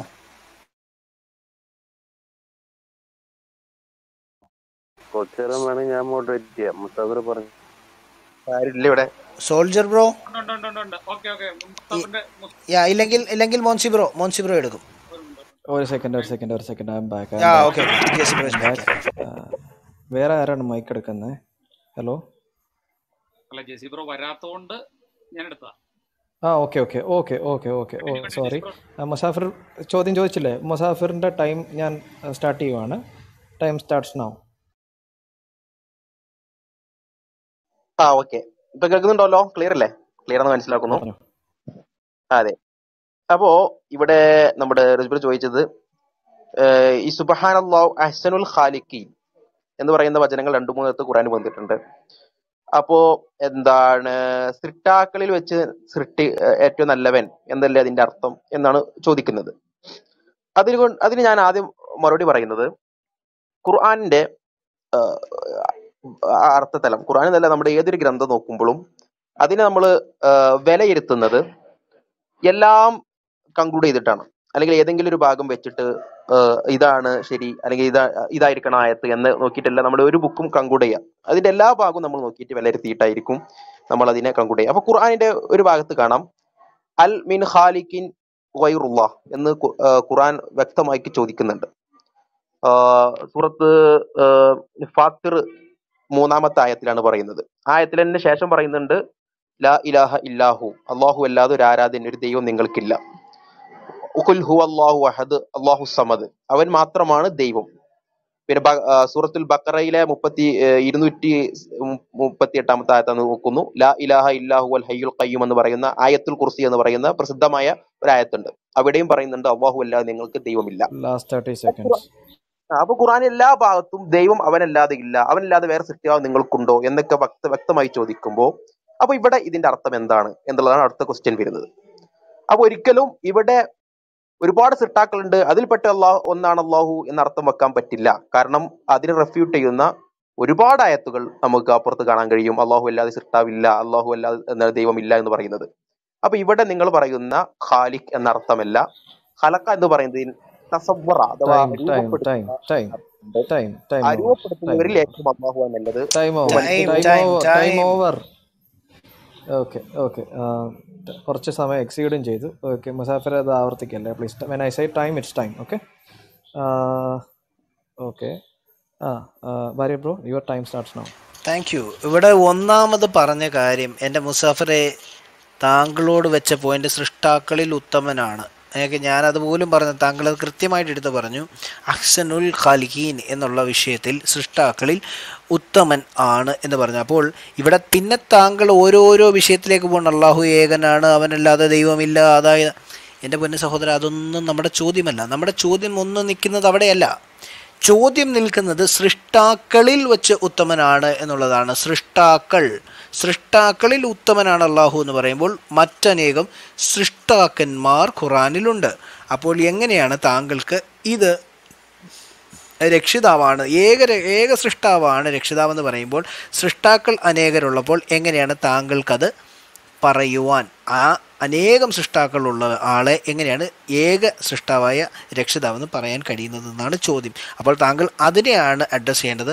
താങ്കൾ മറ്റു കാര്യങ്ങളല്ല പറയട്ടെ. Okay, your time starts now. ഒരു second Musafir. Okay, time starts now. Okay okay. മുസ്ലിം ലോകത്തെ ഏതൊരു വ്യക്തിയോടും, ഒരു മുസ്ലിമായ വ്യക്തിയോട് പോയിട്ട് നിന്റെ ദൈവം ആരാന്ന് ചോദിച്ചാൽ അള്ളാഹു മാത്രമാണ്. അതാണ് അതിലേക്ക് കടക്കാനുള്ള പെർമിഷനും ലാ ഇലാഹ ഇല്ലല്ലാ എന്നാണ് എല്ലാവരും പറയാം. ഖുർആനിന്റെ പല ഭാഗങ്ങളും അത് വിളിച്ചോതുന്നുമുണ്ട്. ഇപ്പൊ ഈ പറയുന്ന അഹ്സനുൽ ഖാലിഖിൻ എന്ന പദത്തിനേക്കാൾ ഖുർആനിൽ ഏറ്റവും കൂടുതലുള്ളത് ലാ ഇലാഹ ഇല്ലാഹു അല്ലെങ്കിൽ ലാ ഇലാഹ ഇല്ലല്ലാ. ഞാനിപ്പോ നേരത്തെ തന്നെ പല റെഫറൻസ് ഓതി. അപ്പൊ അവിടുന്നൊക്കെ കിട്ടുന്നുണ്ട് ദൈവം അള്ളാഹു അല്ലാതെ അല്ല, അവനല്ലാതെ സൃഷ്ടാവില്ല, അവനല്ലാതെ വല്ല സൃഷ്ടാവ് നിങ്ങൾക്കുണ്ടോ എന്ന ഒരു എന്താണ് സ്വരം തന്നെ ഖുർആൻ ചോദിക്കുന്നുണ്ട്. അങ്ങനത്തെ അവിടെ നിന്നൊക്കെ ഇത് ഇങ്ങനെ അള്ളാഹു അല്ലാതെ വേറെ സൃഷ്ടാവില്ല എന്ന് കിട്ടുമ്പോൾ ഈ അഹ്സനുൽ ഖാലിഖിന്റെ അർത്ഥം അള്ളാഹു അല്ലാതെ വേറെ കുറെ സൃഷ്ടാമാരുണ്ട് എന്ന് പറഞ്ഞാൽ അത് പ്രശ്നമാണ്. അതൊരു ബുക്കിൽ വരൂലല്ലോ അങ്ങനെ. അപ്പോ ഇവിടെ അതുകൊണ്ടാണ് പറഞ്ഞത് ഖലഖ എന്ന് പറയുന്ന വേർഡ്സിന് വെറും സൃഷ്ടിച്ചു സൃഷ്ടിച്ചു എന്ന അർത്ഥം മാത്രമല്ല, രൂപപ്പെടുത്തുക, അങ്ങനെ അതിനെ എന്താണ് പരസ്പരം ഒരു രൂപപ്പെടുത്തി തയ്യാറാക്കുക എന്നൊക്കെ ഖലഖക്ക് അർത്ഥമുണ്ട്. അതിൽ വെച്ച് ഏറ്റവും രൂപപ്പെടുത്തുന്നവൻ അള്ളാഹുവാണ്. കാരണം മനുഷ്യന് പല കാര്യങ്ങളും രൂപപ്പെടുത്താൻ കഴിയും. മനുഷ്യന് പല കാര്യങ്ങളും ഇപ്പോൾ ഒരു പാർട്സ് കിട്ടിയാൽ ഒരു കാർ ഉണ്ടാക്കാൻ കഴിയും. അപ്പൊ അവിടെ അവൻ ഹൽക്ക് ചെയ്തു എന്ന് ആ ഒരു പ്രവൃത്തിയെ പറ്റി പറയാം. കാരണം അവന് അവിടെ ഒരു ഹൽക്ക് നടത്തിയിട്ടുണ്ട് എന്ന് ആ പ്രവൃത്തിയെ പറ്റി പറയാം. പക്ഷേ അതാണ് യഥാർത്ഥത്തിൽ അതാണ് യഥാർത്ഥത്തിൽ സൃഷ്ടിപ്പ്. അല്ല, സൃഷ്ടിപ്പ് എന്ന് പറഞ്ഞാൽ യഥാർത്ഥത്തിൽ ഇല്ലായ്മയിൽ നിന്ന് ഉണ്മയിലേക്ക് കൊണ്ടുവരുന്നതാണ് സൃഷ്ടിപ്പ് എന്ന് പറയാം. പക്ഷെ ഈ പറയുന്നതിനും സൃഷ്ടിപ്പ് എന്ന് പറയും. ഞാനൊരു കല സൃഷ്ടിച്ചു നമ്മൾ പറയാറില്ല. അതിന്റെ അർത്ഥം എന്താണ്? അവന് ഇല്ലാത്തൊരു കാര്യം അവന് പിന്നെ അത്ഭുതത്തോടെ ഉണ്ടാക്കിയെന്നോ അല്ല. അവന്റെ കൈയാൽ ഒരു സെറ്റിംഗ് ചെയ്തു. ആ സെറ്റിംഗ് നമ്മൾ സൃഷ്ടിപ്പ് എന്ന് പറയാറുണ്ട്. അപ്പൊ അതാണ് അഹ്സനുൽ ഖാലിഖീൻ. അങ്ങനെ സെറ്റിംഗ് ചെയ്യുന്നതിൽ ഏറ്റവും നല്ലവൻ അള്ളാഹു ആണ്. അത് മനുഷ്യന്മാർക്കും ചെയ്യാൻ കഴിയുന്ന സംഭവമാണ്. പക്ഷെ അള്ളാഹു ആണ് അതിൽ ബെറ്റർ. അല്ലാതെ സൃഷ്ടാവായ അള്ളാഹു ദൈവം അള്ളാഹു മാത്രമാണ്.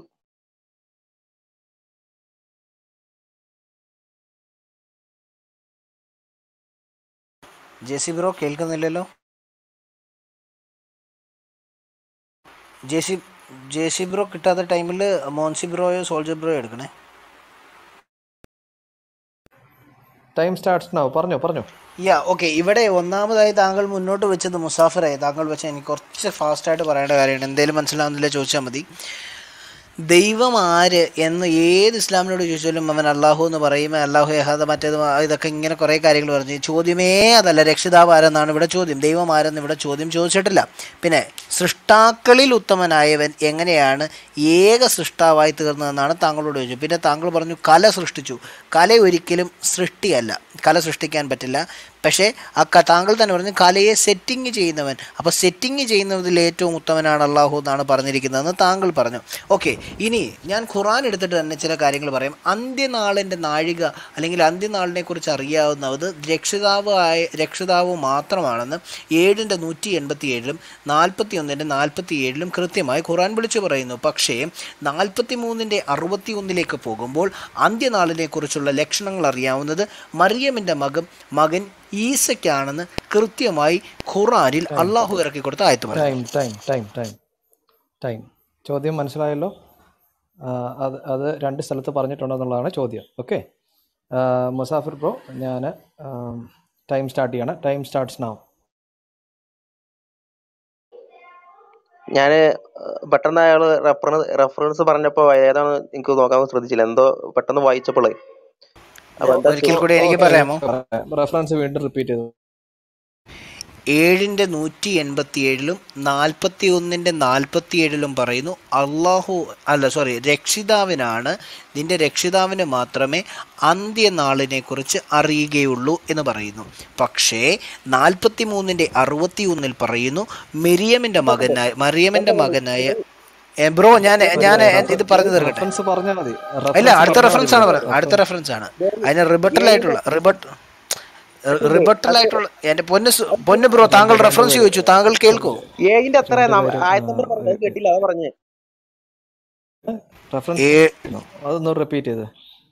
ഈ താങ്കൾക്ക് മാത്രം എന്താണ് 7:187 മിയോ സബാത്ത് മനീൻ 41:47 ഇത് രണ്ടുമാണ് ഒരു ഭാഗത്ത് വെച്ചപ്പോൾ. ഇത് രണ്ടും പറയുന്നു രക്ഷിതാവിനെ അന്ത്യനാളിനെ കുറിച്ച് അറിയൂ. പക്ഷേ 43-61 പറയുന്നു മിരിയമിൻ്റെ മകൻ ഈസയ്ക്ക് മാത്രമേ ഈ അന്ത്യനാളിനെ കുറിച്ച് അറിയുകയുള്ളൂ. അപ്പോൾ രക്ഷിതാവ് ഈസയല്ലേ, അള്ളാഹു അല്ലല്ലോ. ഓക്കെ, ചോദ്യം വ്യക്തമാണ്. Your time starts now Musafir.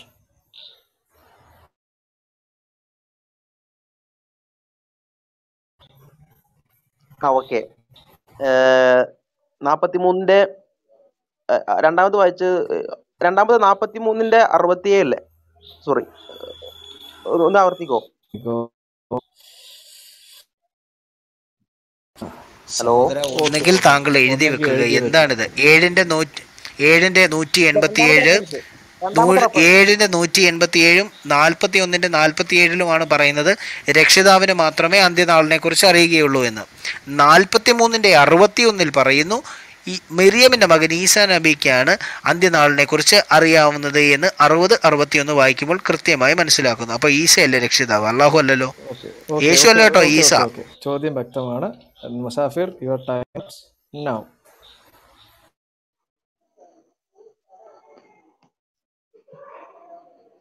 Hello. Okay. അപ്പോൾ ഇവിടെ നമ്മുടെ ബ്രദർ ചോദിച്ചിട്ടുള്ളത് അള്ളാഹു ആണ് എല്ലാം അറിയുന്നവൻ എന്ന് വന്നല്ലോ. പിന്നെ ഈസാ നബിയും അപ്പോൾ അതുകൊണ്ട് അന്ത്യനാളിനെ കുറിച്ചുള്ള അറിവും അള്ളാഹുവിനാണെന്ന് പറയുന്നുണ്ട്. അതുകൊണ്ട് ഈസാ നബിയും അറിയുന്നു. അതുകൊണ്ട് രണ്ടുപേരും ഇതിൽ ആരാണ് രക്ഷിതാവ് എന്നാണ് ചോദിക്കുന്നത്. അവിടെ ഒന്നാമത്തെ പ്രശ്നം എന്നുള്ളത് അള്ളാഹു ആണ് എല്ലാം അറിയുന്നവൻ എന്നുള്ളതും ആ അള്ളാഹു മറ്റുള്ളവർക്ക് അറിയിച്ചു കൊടുക്കുക അതുമൂലം അവൻ അറിയുകയും ചെയ്യുക എന്നുള്ളത് കൊണ്ടും രണ്ടും ഒരേ സ്ഥാനത്ത് വരുന്നില്ല.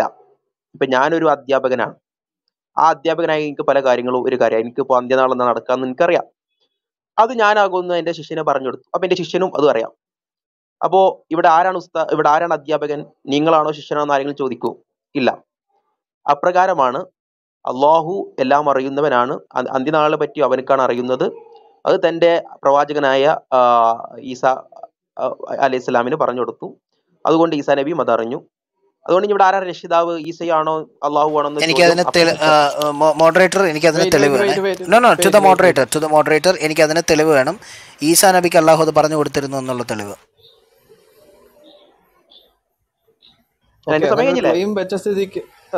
ക്ലെയിം വെച്ച സ്ഥിതിക്ക് മുസാഫിറിന് ഒരു 30 സെക്കൻഡ്സും കൂടെ തരാം. അതിന്റെ ഒരു റെഫറൻസും കൂടെ തരണമെന്ന് റിക്വസ്റ്റ് ചെയ്യുന്നു.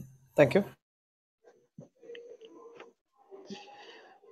ഹലോ, നിങ്ങൾക്ക് ഇനി 30 സെക്കൻഡ്സ് ഉണ്ട്. 30 സെക്കൻഡ്സ് എക്സ്ട്രാ ആണ്, പറഞ്ഞോളൂ. അല്ല, വാര്യത്തിന് മറുപടി അറിഞ്ഞോട്ടെ, എന്നിട്ട് നമുക്ക് അടുത്ത് പറയാം. ഇവിടെ ഒരു ക്ലെയിം പോയായിരുന്നു. ഇത് ലാസ്റ്റ് ക്വസ്റ്റ്യനുമാണ്. അതുകൊണ്ടാണ് മുസാഫിറെ നിങ്ങൾ അതിന്റെ റെഫറൻസും കൂടെ റിക്വസ്റ്റ് ചെയ്യുവാണ്. നിങ്ങൾക്ക് എക്സ്ട്രാ 30 സെക്കൻഡ്സ് ഞാൻ തരുവാണ് ഓൺ മൈ ഓൺ വോളിഷൻ. നിങ്ങൾക്ക് 1 minute 30 സെക്കൻഡ്സ് സമയമുണ്ട്, സംസാരിച്ചോളൂ.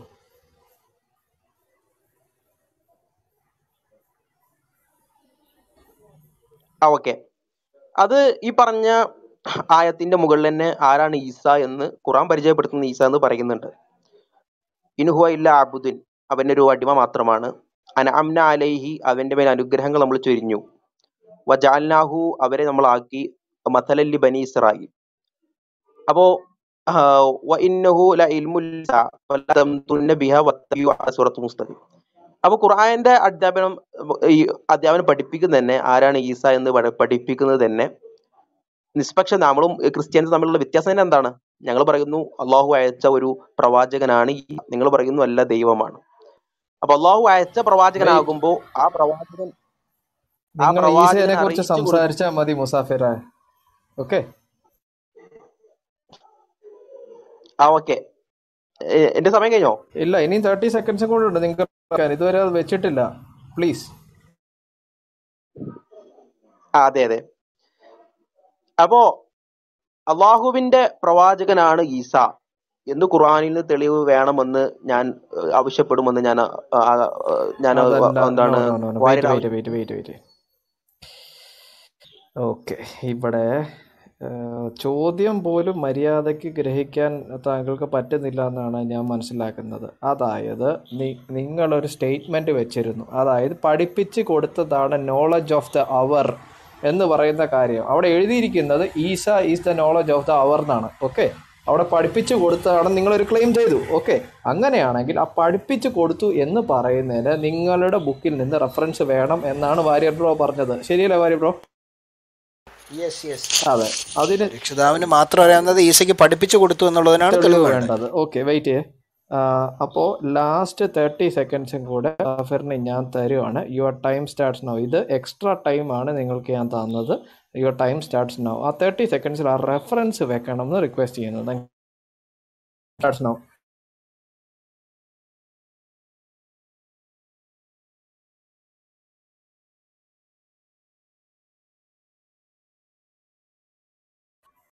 മുസാഫിർ മിണ്ടുന്നില്ലേ? കേൾക്കാത്ത എനിക്ക് മാത്രമാണോ? സോറി ഞാൻ മ്യൂട്ട് ചെയ്തിരിക്കുന്നത്. എനിക്ക് എപ്പോൾ കേൾക്കുന്നില്ലേ? ഓക്കെ, നിങ്ങൾക്ക് ഹലോ 30 സെക്കൻഡ് സമയമുണ്ട്. റെഫറൻസ് വെച്ചോളൂ. ഫൈനൽ ക്വസ്റ്റ്യൻ്റെ ഫൈനൽ ആൻസർ ആണ്. Okay, 30 seconds. ഒരു സെക്കൻഡ്, 30 സെക്കൻഡ്സ് ഞാൻ പറയാം. Starts now. പറഞ്ഞോ.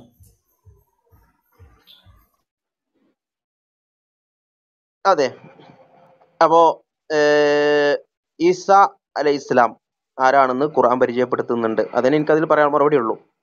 ഈസാ നബി അള്ളാഹുവിന്റെ പ്രവാചകനാണ്. അപ്പൊ ഈ പ്രവാചകനെ നിയോഗിച്ചത് ആരാണ്? അള്ളാഹുവാണ്. അപ്പൊ ഈ പ്രവാചകന് വേണ്ട ആവശ്യങ്ങൾ പറഞ്ഞു കൊടുക്കലും അള്ളാഹുവാണ്. ഈ അർത്ഥത്തിൽ ഈസാ നബിക്ക് അന്ത്യനാളിനെ കുറിച്ച് അറിവ് ലഭിച്ചിട്ടുണ്ടെങ്കിൽ, പ്രവാചകനായ ഈസ അത് ടൈം അറിഞ്ഞിട്ടുണ്ടെങ്കിൽ ടൈം അത് ടൈം അറിയിച്ചു ടൈം കൊടുത്തതും ടൈം ടൈം അള്ളാഹുവാണ്. Time time time time okay okay okay. അപ്പോൾ ഇവിടെ പ്രസൻറ്റേഷൻ 2 റിബട്ടൽ 3 ക്വസ്റ്റ്യൻസ് ഓവറായിരിക്കുകയാണ്. സോ ഇതിനകത്ത് ഞാൻ മാത്രമാണ് മോഡറേറ്റർ ആയിരുന്നത്. So I M concluding this thing. പങ്കെടുത്ത 2 ഡിബേറ്റേഴ്സിനും വാര്യർ ബ്രദറിനും മുസാഫിർ ബ്രദറിനും താങ്ക്സ് പറയുന്നു.